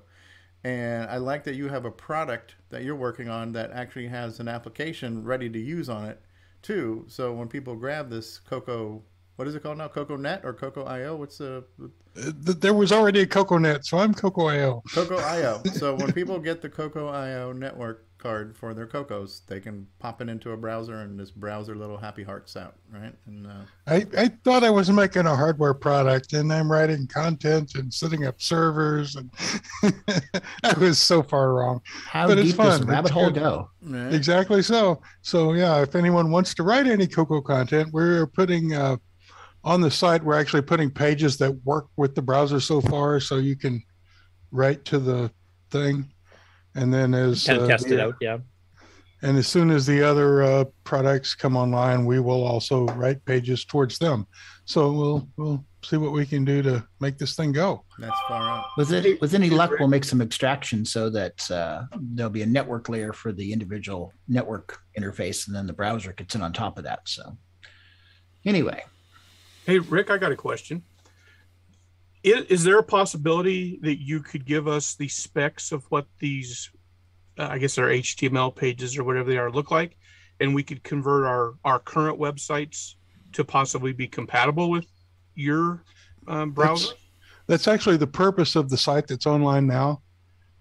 So I'm keeping there are like tutorial pages on how to write a CoCo website that I will keep updated as new features come online with the product. So nice.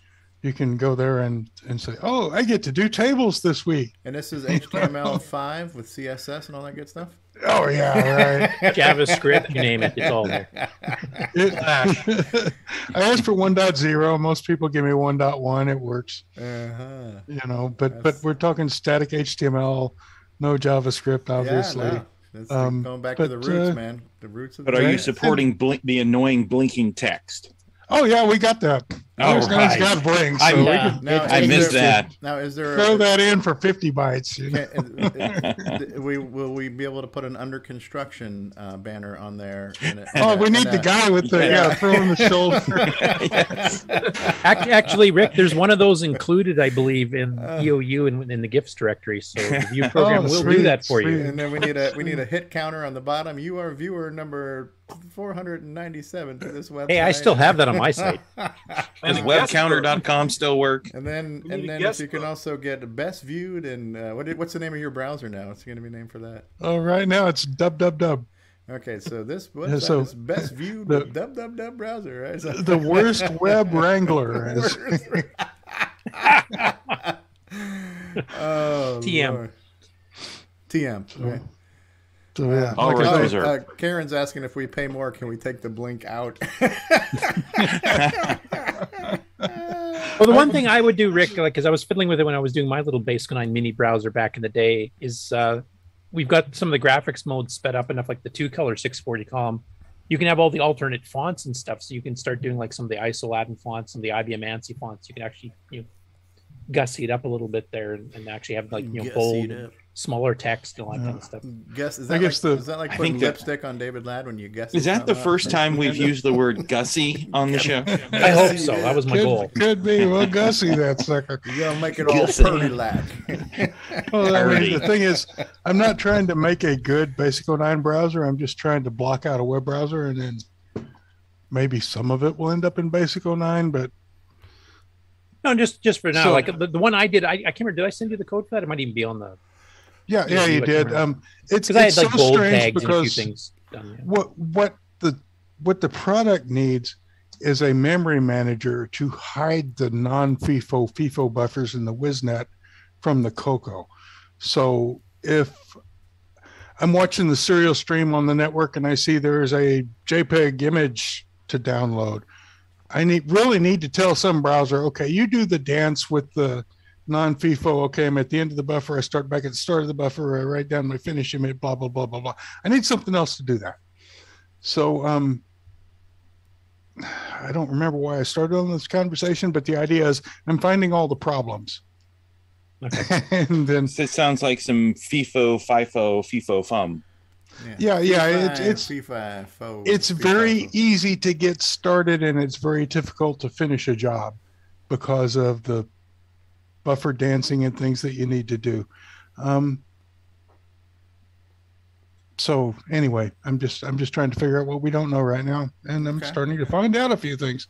But that's cool. You've got a CoCo website, you got a CoCo browser, you got a CoCo network card. What's the availability on the network cards right now? Is that I'm at +15, so buy some, please. Ooh. Can we go to the CoCo website to check availability of said product and order online through our CoCo? It is. Well, no, we can't do that right now. Although I'm actually going to just have a site a page on that site that just links, so you can go there with any web browser. Right. And okay, where do I buy that thing? Well, I'll have a link to my store because Oh, this is like a Samuel Gimes moment. If you mention floppy drives in GoTex long enough, David Ladd will appear. Ladies and gentlemen, David Ladd has joined the program. Ooh, David. Ooh. Good afternoon, everyone. Oh, David. Are you excited to be here, David? Well, I was thinking about going back to sleep, but... If you're thinking about going back to sleep, you're in the right place. Oh, yeah. Yeah, just stay on. Just watch the show a little while longer. Yeah. It's like Ambien. You'll be out like a light. Yeah. No, seriously, the cloud cover was thick enough that I thought it was still early morning, so I've been sleeping. Somebody is greeting you by your proper title. Kevin Holloway says, "Hello, Lord of the Floppy." So there you go, David. So, Kevin, don't start with me, otherwise the Christmas party will be canceled on Tuesday. Oh, is Kevin local to you? Yes, he is. He's the vice president of our club. Oh, hey, Kevin. Oh, is it the hair club? Wow. There's a whole lot of love in this I just couldn't resist that low-hanging fruit. Oh, yeah. Don't talk to me about low-hanging fruit. We'll fix that for you later. Mark that down. Being threatened by David Ladd. Oh, yes. Oh, my. Watch out. He's a hugger. I'm not touching that with a 10-foot motor rod. All right. Who else has got an update to share, an acquisition, anything, anyone? I was curious what Rick's website was real quick. Sorry. What is his website? Yeah, it's computerconnect.com with one N. I just posted this. And you can email Rick, thanks. at computerconnect.com. Yep, I just posted links. Across the river from David is what Kevin Holloway says. Over the river and through the woods. Over the river and through the woods to David Ladd's house we go. Iowa. Yes, and Sloppy Malibu, you said you have an update. He's soldering right now. Mute. He's building things. Yes. He's updating. Yes. Hello, Sloppy. Greetings and salutations. Yes, sir. Yes, sir. I was in another Discord, and yes, Marco, I admit it. I was cheating. Timing us. I know. Yes.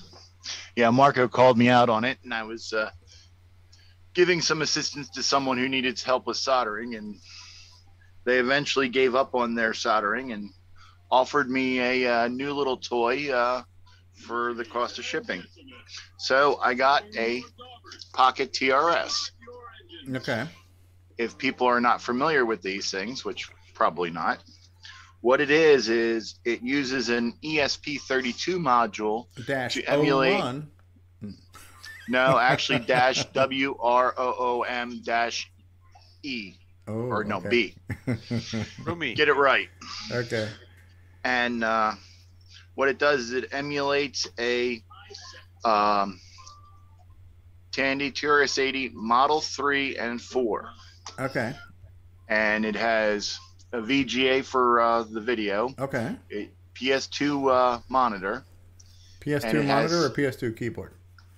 PS2 keyboard. Okay. And audio in and out. Audio out for sound and audio in for cassette. Cassette. Okay. And then uses micro USB for power. Okay. What's the header back there for?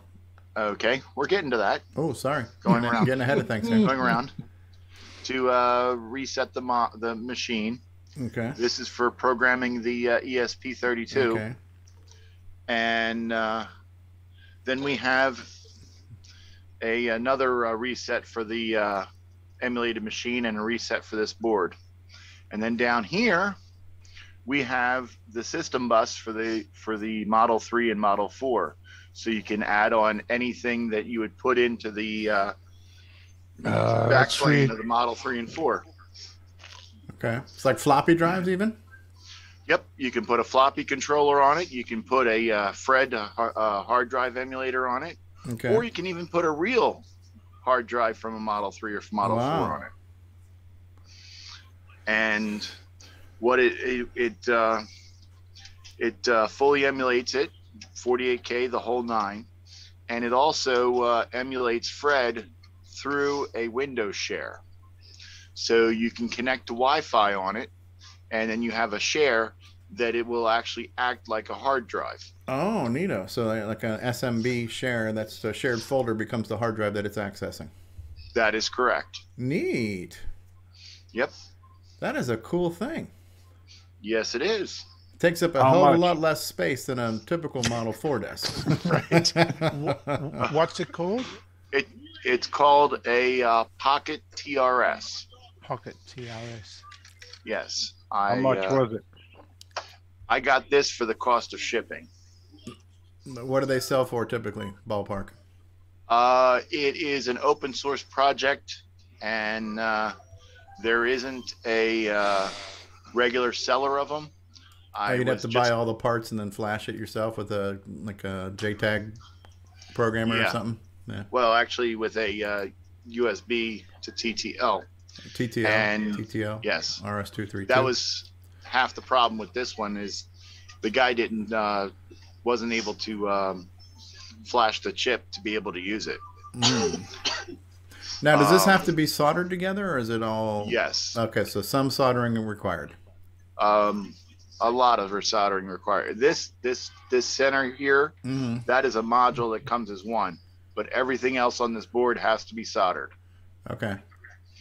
This chip is missing because the person that I got this from, their surface mount skills were lacking. They were on par with a certain Like unnamed Curtis. Yeah. Yes.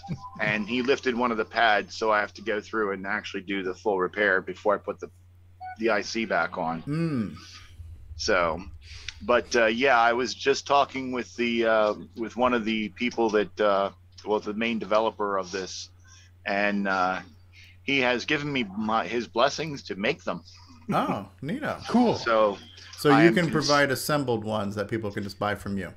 Yeah, I'm considering doing that. I just need to talk to the powers that be to see what all needs to be done and look into the complete details. Okay, interesting. But that yes, looks kind of cool. That looks really cool. Right, and so that TTL, is it doing basically like a hardware-based emulation? So this would be similar to an FPGA type thing, like a MiSTer and stuff? I'm not 100% sure. I do believe it's doing software emulation. Okay. Because it's not exactly a. Okay, but it's a single board computer that's pretty compact and runs your TRIS-DOS type stuff. That's really cool. Right. But it fully acts like a system. Yeah. I really like it emulates the hardware bus. That's beauty. Yeah, that you have that full that's a bus true on there. emulator. Yeah. And go ahead, Rick. I'm sorry. No, I'm going to say no. That's a true emulator. It's like stick an MPI into your Raspberry Pi, and right. There's your CoCo. The closest thing I've seen like that in some over-the-counter retail products is that At Games has released some like they had an Atari 2600 thing that had built-in games, but you could put a cartridge in it too, and it would play real cartridges on there, like their $40 emulated Atari, right? And they had one for the Sega Genesis too, where you could plug a Genesis cartridge into their little $40, FPGA game thing to play it. The only problem is that their emulation was slightly off, but it was a neat thing to get something new and cheap that would still have, like, kind of retrofit some old real hardware, Yep. And here I'll plug it in so you can see what it looks like. And we've got multiple David Ladd sightings now. David Ladd is on the call. David Ladd was visiting us in Twitch, and he's now saying hi on YouTube as well. Hello, David Ladd, and all of your variants and strains. There's a David Ladd variant now. Yes. Oh no! Oh no! Yes, Jason. I've been morphed. David Ladd Omicron. And there it is. There it is. That's beautiful. And it starts up just like a Model 3. And will this thing run Donut Dilemma? That's the real test. Like Sailor Man is the 64K test. Donut Dilemma should be the TRS-80 test. Yes. Well, I'm not going to say that getting this thing was to be able to run the great games of a a certain nick, but I will not deny that allegation either. So, how is it that it works without that one chip being on there? Because that one chip is a interface chip for the bus. Oh, okay. For the which you don't Model need right 3-4 bus. So you can't plug your expansion. Right now you can't plug it in until that. So if I plug in any expansions, they wouldn't work because they're not connected. But 48K, pocket tris DOS, configure status, reset settings, help, exit. Wow, that's neat. And you can configure it. So it's got its own kind of firmware in here. Yep. Show splash screen, enable TRS IO, screen color. Oh, can it do like a green emulation too for the screen? Yes, it can do. I see the white, password green, to and your amber. Wi-Fi. I see the password to Wi-Fi. Cover that up. Right. Are you still rocking a 95 Honda? Yes, I am. And well, you'd have to be within 100 feet of my house hey, to use my Sloopy's Wi-Fi. neighbors, Sloopy's neighbors, free Wi-Fi password. What? Free Wi-Fi near Sloopy. Yeah. So And can you load a DSK wirelessly? No, it does not. What it does is it doesn't actually emulate a floppy. It emulates Fred, which is the hard drive emulator. which is a hard drive emulation. Yeah. And then you access hard drive images on a Samba share, on a Windows share. Hey, it's actually connecting. Can you show us that? SMB Yes. connected, yeah. See, connected to the living room. Oh, and it would have had an SD card too if you had one, huh? So let's configure.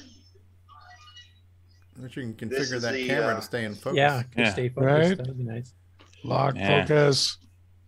Couldn't they do this and have a CoCo on there? Just the same. Okay, now we have Fred. I thought you probably could. Fred.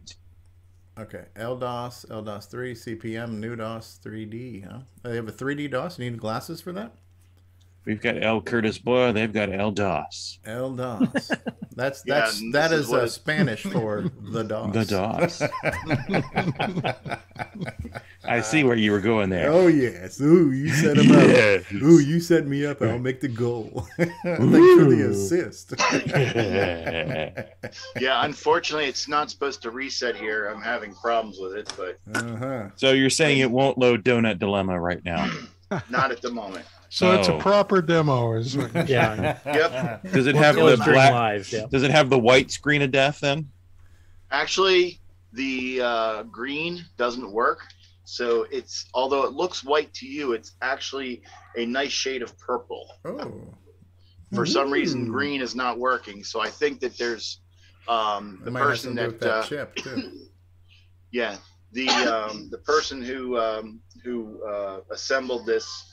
I think they messed up the ESP32 module, so What, I'm probably gonna have to get ESP. No, yeah, it won't. TTL. It's like when I hit enter on these, they're supposed to be loading whichever one I selected, and instead of it, it's resetting. Which I was talking to the developer, and that's what we were working on, and he just sent me a new thing to put in there, and that's what I was just trying. Okay. But yeah, it's not working quite right, and when someone sees fit to go out and buy a drive wire, Leslie, and I'll be able to afford another ESP32 unit to put into it and try it out fully. So support Sloopy's habit and buy a drive wirelessly. Yes, please. Exactly. I would greatly appreciate If you it. act today, we might even throw in a free wire to go with that drive wirelessly as a If bonus. you act now, we'll throw in a free Wi-Fi password. That's right. Yeah. Hey, Sloopy, I got a question. I have an answer. So, like for example, Nick's newest game, Gem Hunter, for the TRS-80s, how would you get that converted over to the hard disk emulator to work? He would copy it to his Windows PC, which is shared out over the Wi-Fi. It can run those DSKs? I'm going to put it like this. I have never owned a Model 3. The closest I've owned was a Model 4P, which I used almost none because I didn't know how to use it, didn't understand it. so I pretty much owned it, and that was it. Literally, I did not know about this until about a week. I didn't know about the Pocket TRS until about a week and a half ago when someone was asking for some help with soldering.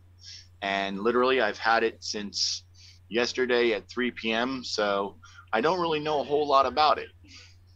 Can you go to basic and type in hello world and all that? Nothing's loading. Oh, is basic built into ROM? Yeah, basic's built into the ROM. Okay. So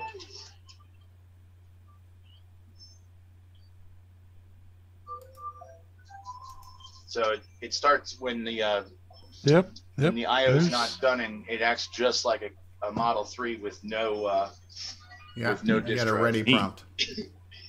Ready. Yep, memory size.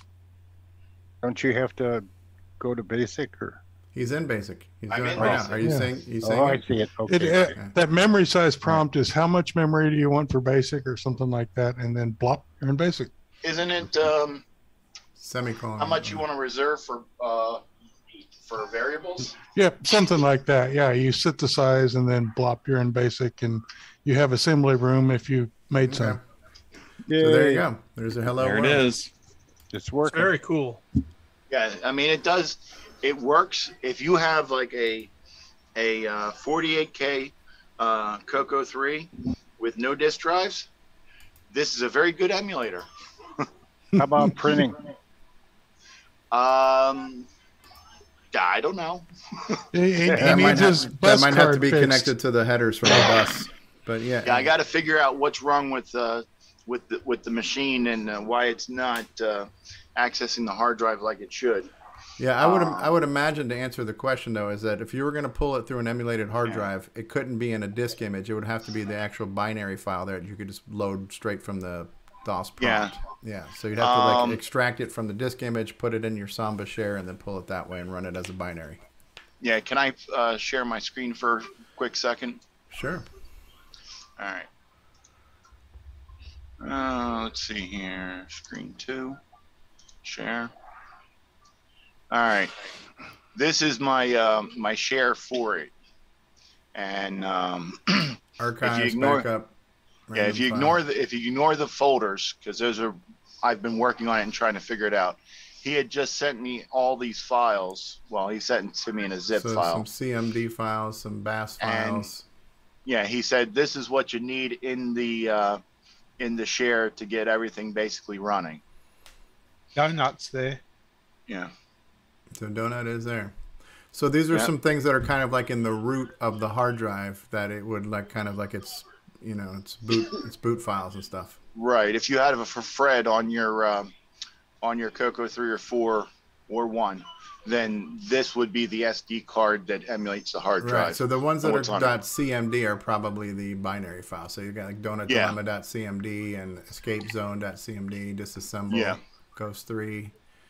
So that's the format they'd have to be. You'd have to get them off of a disk image into the actual, just like a CoCo bin file. You'd have to take that bin file and stick it in the Windows share that it would find over the Wi-Fi. Yep. There you get some ROMs in there, Model 3 Fred ROM, some Fred HD basic boot ROM, Fred ROM. Neat. It's a neat idea. It's really cool. Yeah. So, Loopy, how much are you needing to get this off the ground? I've been looking at a little bit of the pricing. I have to make sure for availability of the ICs, but probably somewhere between $75 and $100. I should be able to make 5 or 10 of them at least. Yeah, if you take pre-orders. If you want. Yep, sign me up for one. Yeah, it's neat. All right. Send me a message on Discord. And let me talk to the person who has sold a couple and how much he regularly sold them for, and I'll go with that as a starting point. And if I can do them for cheaper, then I'll do refunds, and if not, then I'll say, hey, it's this much more or whatever. Hey, before you're done sharing your screen, is there any more of your personally identifying information you'd like to share with the world? Any more passwords, credit card numbers, last 4 of your social? Yeah, we just need the number on the back, that 3-digit number. That is 138. All right. You just have to figure out which card it's for. Right. Get shit from it. Unless it's Amex, which has thoughtfully put the verify number on the front along with the credit card number. So, yeah, I mean, literally, what are you going to get? I have $4 or no, I have $6 in my PayPal, which I was going to send to this guy for this, and he said, "Don't worry about it.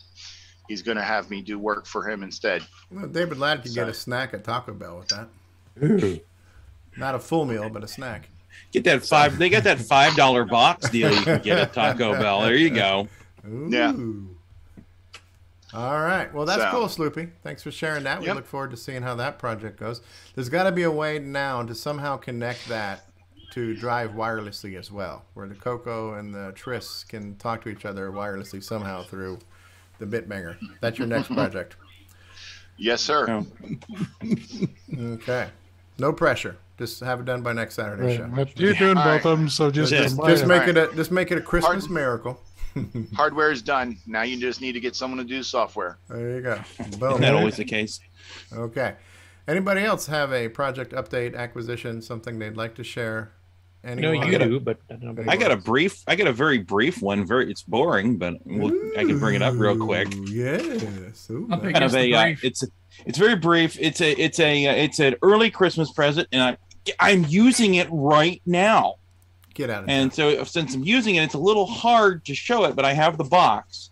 But the lovely Sarah, as an early Christmas present, since having some lighting issues, got me a ring light, and you can see the reflection of the ring. Oh yeah, look at that. Yeah, and cool. it's got the little remote. There we go, the remote control. It's got a clicker. It's got a clicker. It's USB powered. Ooh. It's on a little stand here. You got 28, 46, or 63 inches, and how much would you pay? How much would you pay? Don't answer yet. I don't have any personally identifiable information on here, but I can go through the 3 colors. It has 3 colors and 10 brightness level. Count them 10. Look at that. Now we've gone to natural lighting. Yes. Now we've gone to like the it's like ugh. That's the yellow light. There's the white light. Yeah. And there's the white light, and there's the that's kind of where I was at before, and then I have the it's just a wired remote control here. Now, what's the purpose of it? Well, let's see. Here's the purpose of it, Ron. Let me shut it off. Look, he's in the dark. That's a good purpose. That's better. This is probably an improvement to some people, but that you're just going to have to live with. Oh, they've got porn orange and. Yeah. Now. I challenge you. I challenge you to upgrade this by putting a toggle switch on it. Well, it already has 4 push button switches. Yeah, but it's not a CocoBan product without a toggle switch. Come on. Well, it does have a USB. I guess I could put a USB. Or could we at least upgrade it to work with the clapper so we can clap on, clap off. every time there's a loud noise, it just shuts off. Yeah, that sounds great. That's it, but it's very helpful. It's on a stand. It's right here. Ooh, yeah. Sarah, the lovely and talented Sarah, always thinking. Absolutely. Anybody else? Project update, acquisition. Anyone? All right. I have one thing to show that I did acquire, which I showed briefly when David Lent was on, which he had to leave. But I actually got this a couple weeks ago, but every now and then I go into a pen and paper board game store that's somewhat local to me. And they've been remaking a lot of the Dungeons and Dragons books now too, and like the box sets. I remember I had the box sets. The blue box, the red box was the basic set. The blue box was the advanced set, and this was like, Dungeons and Dragons. That wasn't the advanced Dungeons and Dragons. And then there was another board game which I still have somewhere in my garage that was called Dungeon, and it folded out and kind of had like a Monopoly board and little plastic tokens, and you moved them around the dungeon and you rolled dice and you pulled up monster cards and fought monsters and got treasure. And so I saw that they had the reproductions of the boxed sets of Dungeons and Dragons. I'm like, man, I really wish they would reproduce that game Dungeon, because mine's in really bad shape and it was a cool board game and I wish they had it. And the guy walks over and goes, oh yeah, we got one right here. I think this is it. And so I went and I looked at it. And so this is the newly produced version of the game Dungeon, which is basically a board game that has like the floor plan of you being in a dungeon, and you can be one of 4 characters, and each character has different strengths, so you have to go to different levels that have harder monsters but have more treasure, and the goal is to reach a certain amount of gold. If you're like a level 1 low character, you've got to get 1,000 gold. If you're a strong character, you got to get like 10,000 gold or whatever it is. But you run around slaying monsters, gaining points until you reach your point value you have to get, and then you have to make your way back to the start. So it's a really cool game that I still have my version in the garage. The box has deteriorated, but the one thing I did to my version of the game was that I actually had modified the rules, and I'd changed some of the monster cards, and I did some few things. And when I did that, being a dumb kid, not thinking that I would still have this 40 years later, I actually used Elmer's glue, and I taped on my new stats for the cards on top of the old cards. And so my upgraded version of the game now has 0 collectability and lots of shame associated with it. So but I'm glad I have kind of a new version of this. So one of these days, my video will not look anywhere near as good as any of Terry Steggy's. So this is like trying to put lipstick on a pig, trying to do one of my videos. But maybe I will do setting this thing up and showing you what this one looks like compared to the old one or something like that. I might do something like that. But it was a cool game. It's something you can play with 2 to 4 players, and you roll dice and you move little pawns around the screen, and it's a fantasy theme type game. So that was something I got a little while ago. And then the other thing that I was going to show off, but I was hoping, I did put this in Discord, and I gave stuff to a few people to try. But I had mentioned, I've been talking about this for a while, and then I mentioned it in an interview I did with David Lent, and then I mentioned, I think a week or so ago, I wanted to work on this text adventure game engine. And I got as far as doing kind of a mock-up screen where I showed you just a fake screen of what the game might look like, and then I took that one step further and I created some mock-up rooms, and I have kind of a playable demo that you can navigate through a handful of screens, and I put that on the Interactive Fiction channel on Discord. There's a zip file you can get and you can download, and I've got 2 binaries. I've got a Windows binary and a Mac OS binary where you can try it out. And so I had asked a few people to try it before the show just to look at it and give me your opinion. So I don't know if anybody, I think the only person I know who did for sure was Alan Murphy. I'm not sure if his microphone is on or not. But I thought I would just, and I'm not looking for somebody to stroke my ego. I'm just more looking for feedback and opinion. And if you guys want me to show it on the show, I can do that. I can do that too. But Alan, did you get a chance you did look at it a little bit, right? Yeah, I went through the entire first version that you sent me. We validated that it worked under Wine on Linux. And after the entrance, I went east instead of west, and managed to trap myself in the attic. Okay. And then went back and went to the west and saw the Room of Horror. Yes. And no spoilers on that, but yes, there are truly horrific things to see and find in even the 10-room demo. Yeah. So I started by just like mocking up the screen to say what would the screen look like, and then I'm like, all right, well, let me take it one step further. Everything worked. It was reasonably easy to navigate because it's built around a hotkey system for your most common things. So it's somewhere. I mean, it's easier to navigate than Daggerath, that's for sure. So you just hit N for north and that kind of thing. Right. And that may change over time. And I mentioned this to Rick too, Rick Euland at Coco Fest, that I wanted to work on this. And so while I'm doing this in Quick Basic because it's just easy for me to develop. And the bottom line is that this it's quick, and you can run it on a real computer. You don't have to run an emulator. So it's still a vintage retro project, but it's going to run on a modern computer. And so you don't have to fire up an emulator to play it. However, because I am writing it in BASIC, it should be easy enough to port to BASIC 09, but I don't want to be bothered with having to learn and develop for BASIC 09 right now. But once I have the engine, as I have some releasable versions of the engine, I'll be happy to give the source code to Rick to let him convert it to BASIC 09 for me.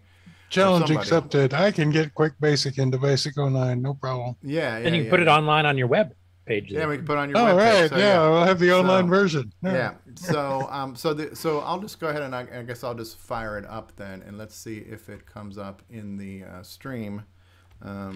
I'm not sure if it will. Let me bring it over here onto this window, and then tell me if you can see it. Can you guys see it in the? I'm not sharing Zoom right now, so I don't think you can. Hold on one second. Let me get out of it and let me try this again. I think I have to screen share Zoom with you guys. All right. Okay. All right. So let me try it again. All right. Alt Enter. Let's get it out of full screen. Let's get over here where you can see it on that screen. Let me get OBS open back up again. Let me go back to full screen.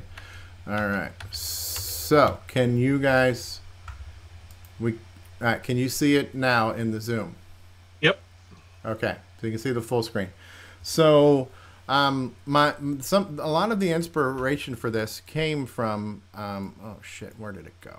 Jesus H Christ. All right, let me minimize that. All right, can you guys still see it now? Can you see it now? Yes. Okay. Yes. So some of the inspiration for this came from stuff that we've been doing in the news, where Curtis was showing all these really cool games like on the Dragon, where they took the adventure game idea and they just kind of changed it up where you had some static stuff on the screen. And I said, I really like that idea. I like the idea of, you know, why should we have to keep typing in the word look every time to remind us what's on the screen? Why should I have to keep typing in inventory to see what's in my inventory? What if I just had that stuff on the screen and it doesn't change, so you can just focus on what you need to do? Like I can now just, where I'm at is always there, you know. So that was, so part of the inspiration was just taking the concept and just making it less having to repeat and refresh some of that information, right? So in this case, you've kind of got a static screen and I've got it broken into different areas. So the top section here, you kind of see the room description. Whatever directions are available will be there in red. If there are items in the room, that's going to be there, what your inventory is. And then the bottom is where you're going to type in your commands, right? So this is the first version of what the screen layout will be. This may change over time as the needs change. It's kind of working in an MS-DOS-y looking screen, so it's 80 by 25, which means that should work very well for the CoCo, pretty close to that anyways, right? So, and so in the first you just start off with an introduction, which kind of explains that. And I've created a room that doesn't do anything. So this is technically a room, and this room is just a description. There's nowhere to go, there's nothing to do, and then I can just hit enter again to go to another room. I have to, am I clicking on that one? All right. And then if I just hit enter again, so now I'm going to another room. It says this is an example. So my idea of the interactive fiction is I want to have some fiction in here too, where we can do some storytelling, where it's not just always going from room to room, but I have the ability to bring up pages of information where I can create narrative or explain a scene or do things like that. So that's kind of built into the engine. So you can have a screen that's not really a room. It's just a screen that has information, and you can have as many of those, go to as many of those as you want, right? So the first two screens are information screens, and then when you hit enter again, now you're into the game, right? And so I created this small little world to explore. It's just a small house, so to speak. So you see now we're at the main entrance. Yeah, it's not updating the screen. It's not updating, yeah. How do I fix that? It's not updating that on. I wonder if I think I can't have it. I can't have it full screen then for some reason. Can you see it now? You can see it now, but it's super small, right? Yeah.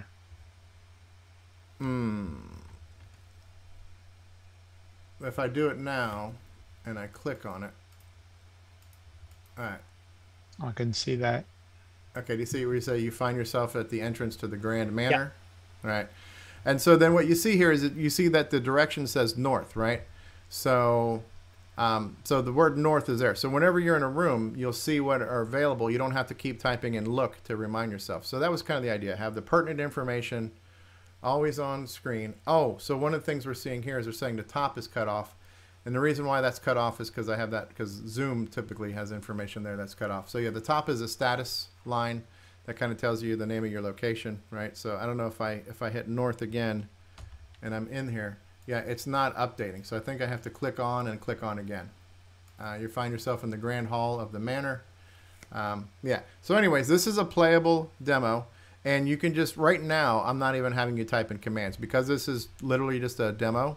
You can just hit N for north, S for south, U for up, D for down. And so you can kind of run around the world by pressing a single key right now. That might change over time. But the idea is as I'm working on figuring out the logic to the to the game engine and the tables and all that kind of stuff, I figured I just needed to make something that was kind of a proof of concept. So if anybody wants to look at this, it is on Discord. If you go under the game section and under interactive fiction, there's a zip file there right now that has this particular version. And this version is slightly fixed over the one that you saw, Alan, where you can now get down from the attic, and in that one room you can now go west again, or east, or whatever it was, where it couldn't before because I forgot to put that in the table, right? So this will continue to evolve. And right now I'm going to just be doing some hard-coded stuff to work out the data structures and the logic and how I want to do things. But eventually, once I get all that stuff figured out, I figured rather than me having to write all the stuff into a program, I'm doing this for me, and the benefit is other people could use it too, but I'm going to end up creating like a level editor where you can build out your adventure screen by screen with a separate program, save that out as a data file, and then the engine is just going to be like the interpreter that will take that file and run the game. So the idea is this adventure game engine, anybody can take my other tool and build your own adventures and run in there. And I'm doing that for me to make it easier for me to make the games rather than having to type it all in as a code, right? So, yeah, but we can have a game on challenge where you design the game. Yeah. But ideally, this could be a game on challenge. Once we've got an adventure game that's finished by somebody, we can make that the game of the week, right? Where we can play that adventure.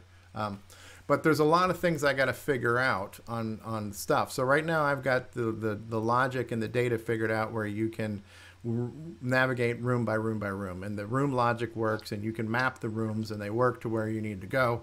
I need to figure out how to place objects in the world and make the objects work in a location versus in your inventory. I want to have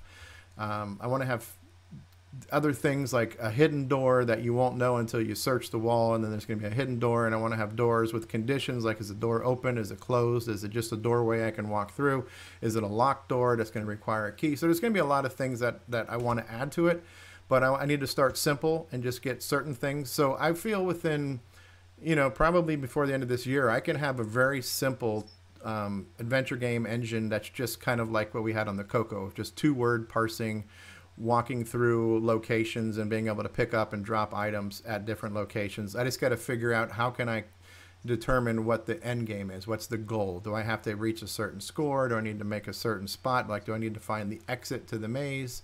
Things like that. So those are all the things I got to figure out how to do programmatically, and then make that part of a generic engine that people can design different games that all have different ways to win, using the same engine. So that's where some of the challenge is going to come in, is to build in all these conditions and stuff. And I'm just going to be figuring that stuff out one problem at a time. So anyways, that's that. So if you want to check it out, it's in Discord. It's in under the game category under interactive fiction, right? And that's it. And then, so if you check it out, give me some feedback. And the other thing that I can't test, because I'm compiling versions on my Mac, and the binary I'm pretty sure it does work, but I've never had somebody else try that binary on the Mac OS that isn't part of my computer, because I know I had to install something else in my Mac to get the compiler to work, and I don't know if there's a missing runtime library that might be needed by somebody else. So I'd really like somebody who's got a Mac OS to also look at that zip file and try that binary on a Mac and see, and it has to be an x86 Mac. I don't know if it's going to, well, maybe the M1 would do it through Rosetta. Rosetta 2. Yeah. But yeah, I'd like somebody to try the Mac one. And then I'm also going to, and now the other things too is I'll be able to make a version of this for the Cocoa Pi, because the Raspberry Pi, because Ron Klein already put QB64 on there specifically because I told him a year ago I was going to do this at some point in time. So QB64 has been on the Cocoa Pi forever, so I'll be able to make Cocoa Pi versions of this. And I can do a Linux version too. I just don't have a Linux machine, so I'm probably going to have to build a VM with Ubuntu and be able to figure out how to make Linux binaries too and have people test that for me. Yeah. If you have Windows 10, it does have the Unix subsystem in it that's based on Ubuntu. I don't want to deal with that. I'd rather build a virtual machine. Okay. Yeah. I don't know why. In my brain, I'd rather keep it in a box and not try to complicate my operating system, because I don't know if I can handle that concept. So, but good to know. Good to know. Maybe I'll learn myself up on that one. Yes. Anyway, so that's my update, and whatever. Look forward to some feedback on that. Anything else? Anybody got anything else they want to share? That looks really cool. I'm excited to download it and try it. Give it a shot. Yeah. And there are some Easter eggs in my little demo world that I created. So there are some things that may or may not be noticeable to people who've been around this community and this show for a while. So I've got some maybe not so hidden humor in there, but we'll have to see if you find it.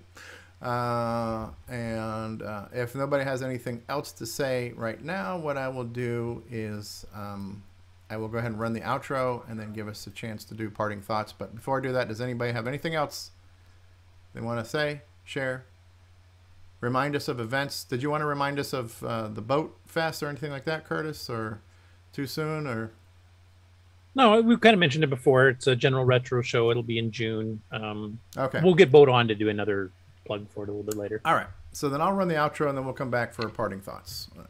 This concludes another episode of CoCoTALK, the leading live talk show featuring the Tandy Color computer, MC10, and Dragon systems. For all things CoCoTALK, visit us on the web at CoCoTALK.live. We'd love to hear from you. Send feedback, suggestions, even segments via email to CoCoTALK@CoCoTALK.live. Consider supporting the show with a purchase of merchandise from our retro swag shop at 8bit256.com. If you'd like to become a patron of the show, click on the Patreon link on our website, CoCoTALK.live. CoCoTALK would not exist without the community, its cast, crew, and contributors. Thanks go to Alan Murphy, Amigos Retro Gaming, Bill Noble, Brian Joyce, Brian Weaver, Curtis Boyle, D. Bruce Moore, Danny O'Connor, David Ladd, Eric Canales, George Jansen, Grant Leedy, James Diffendapper, Jason Reichert, Jim Brain, Ken Reichert, Ken Waters, Mark Bosley, Mark Overholzer, Mikey Furman, Mr. Dave 6309, Nick Marentes, Nick Marotta, Nick Marotta, Nick Marotta, Paul Fiscarelli, Richard Lorbieski, Rick Adams, Rick Hewlin, Rob Inman, Ron Delvaux, Samuel Gimes, Sloopy Malibu, Steve Bjork, Terry Steggy, Tom C., and many, many more. Please help support the CoCo community. A list of various contributors and resources are available at imacoconut.com. That's IMACOCONUT.com. The original CoCoTALK theme song is copyright 2008 by D. Bruce Moore and Greg Sheeler. The new CoCoTALK theme song is copyright 2020 by D. Bruce Moore. Both are mixed, mastered, and produced by D. Bruce Moore. CoCo forever!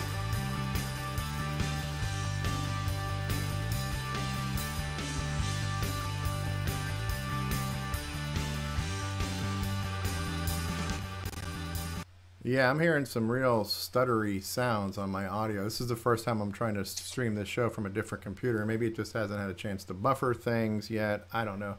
So some things to work out there.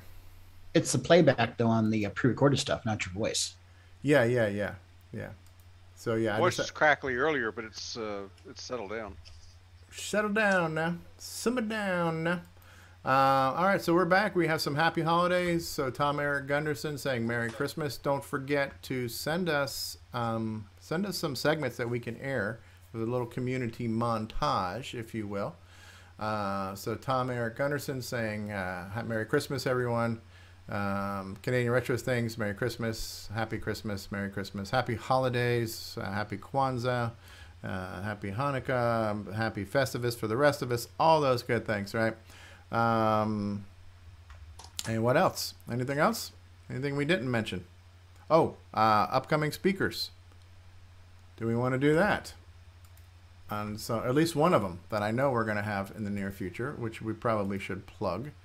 That would be, who is that? We're going to look at our CoCoTALK interviews. I put that in a Google Calendar. So we have David Lent today. Thank you, David, for being here. And then who do we have coming up, potentially, possibly, as future speakers? Are we still good for Stephen Goodwin on January 8th, Curtis? Last I heard, yes, all of these are still okay. Still a go. And do we want to remind people who Stephen Goodwin is, or was, or shall be? Or... Oh, you put me on the spot here. I can't Okay, never remember. mind. All right. I won't do that. But then we have some game developing brothers.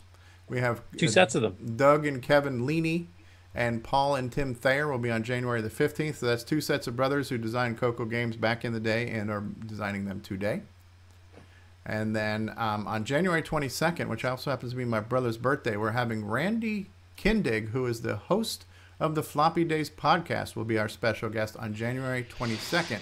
Randy Kindig is kind of like the godfather of retro podcasts. He's been doing it for a long time, very well respected, and he decided to come on this show anyways. So I'm looking forward to that. And Scott Griepentrog in the first week of February too. So yes, so and when I saw Randy at VCF Midwest in September, I'm going, Randy, man, because I told him, because he had recorded a bumper for me years ago that he forgot about, and I play his bumper. I go, Randy, I play your bumper all the time. He goes, did I record a bumper for you? I'm like, yeah, man. I go, I told him, and I said it verbatim because I know it. Like, hey, this is Randy Kindig from the Floppy Days podcast, and I just love me some CoCo, and no one does it better than Stevie Stroh. You're listening to CoCoTALK because I just love. He's so smooth, And he's like, oh, I forgot. I go, dude, you want to come on the show? He's like, oh, I'd love to come on the show. I go, well, we'd love to have you. And he's like, you know what? He goes, I've interviewed just about every other podcaster on the planet, and not once has any of them ever asked to interview me. So you'll be the first people who've ever interviewed me. And I'm like, well, it's an honor then. I'm happy to have you. So, yeah, if you guys don't know the Floppy Days podcast, it's been around for years. He typically will focus on systems by decades and things like that. So 1 month he'll go over, and each one focuses on one thing.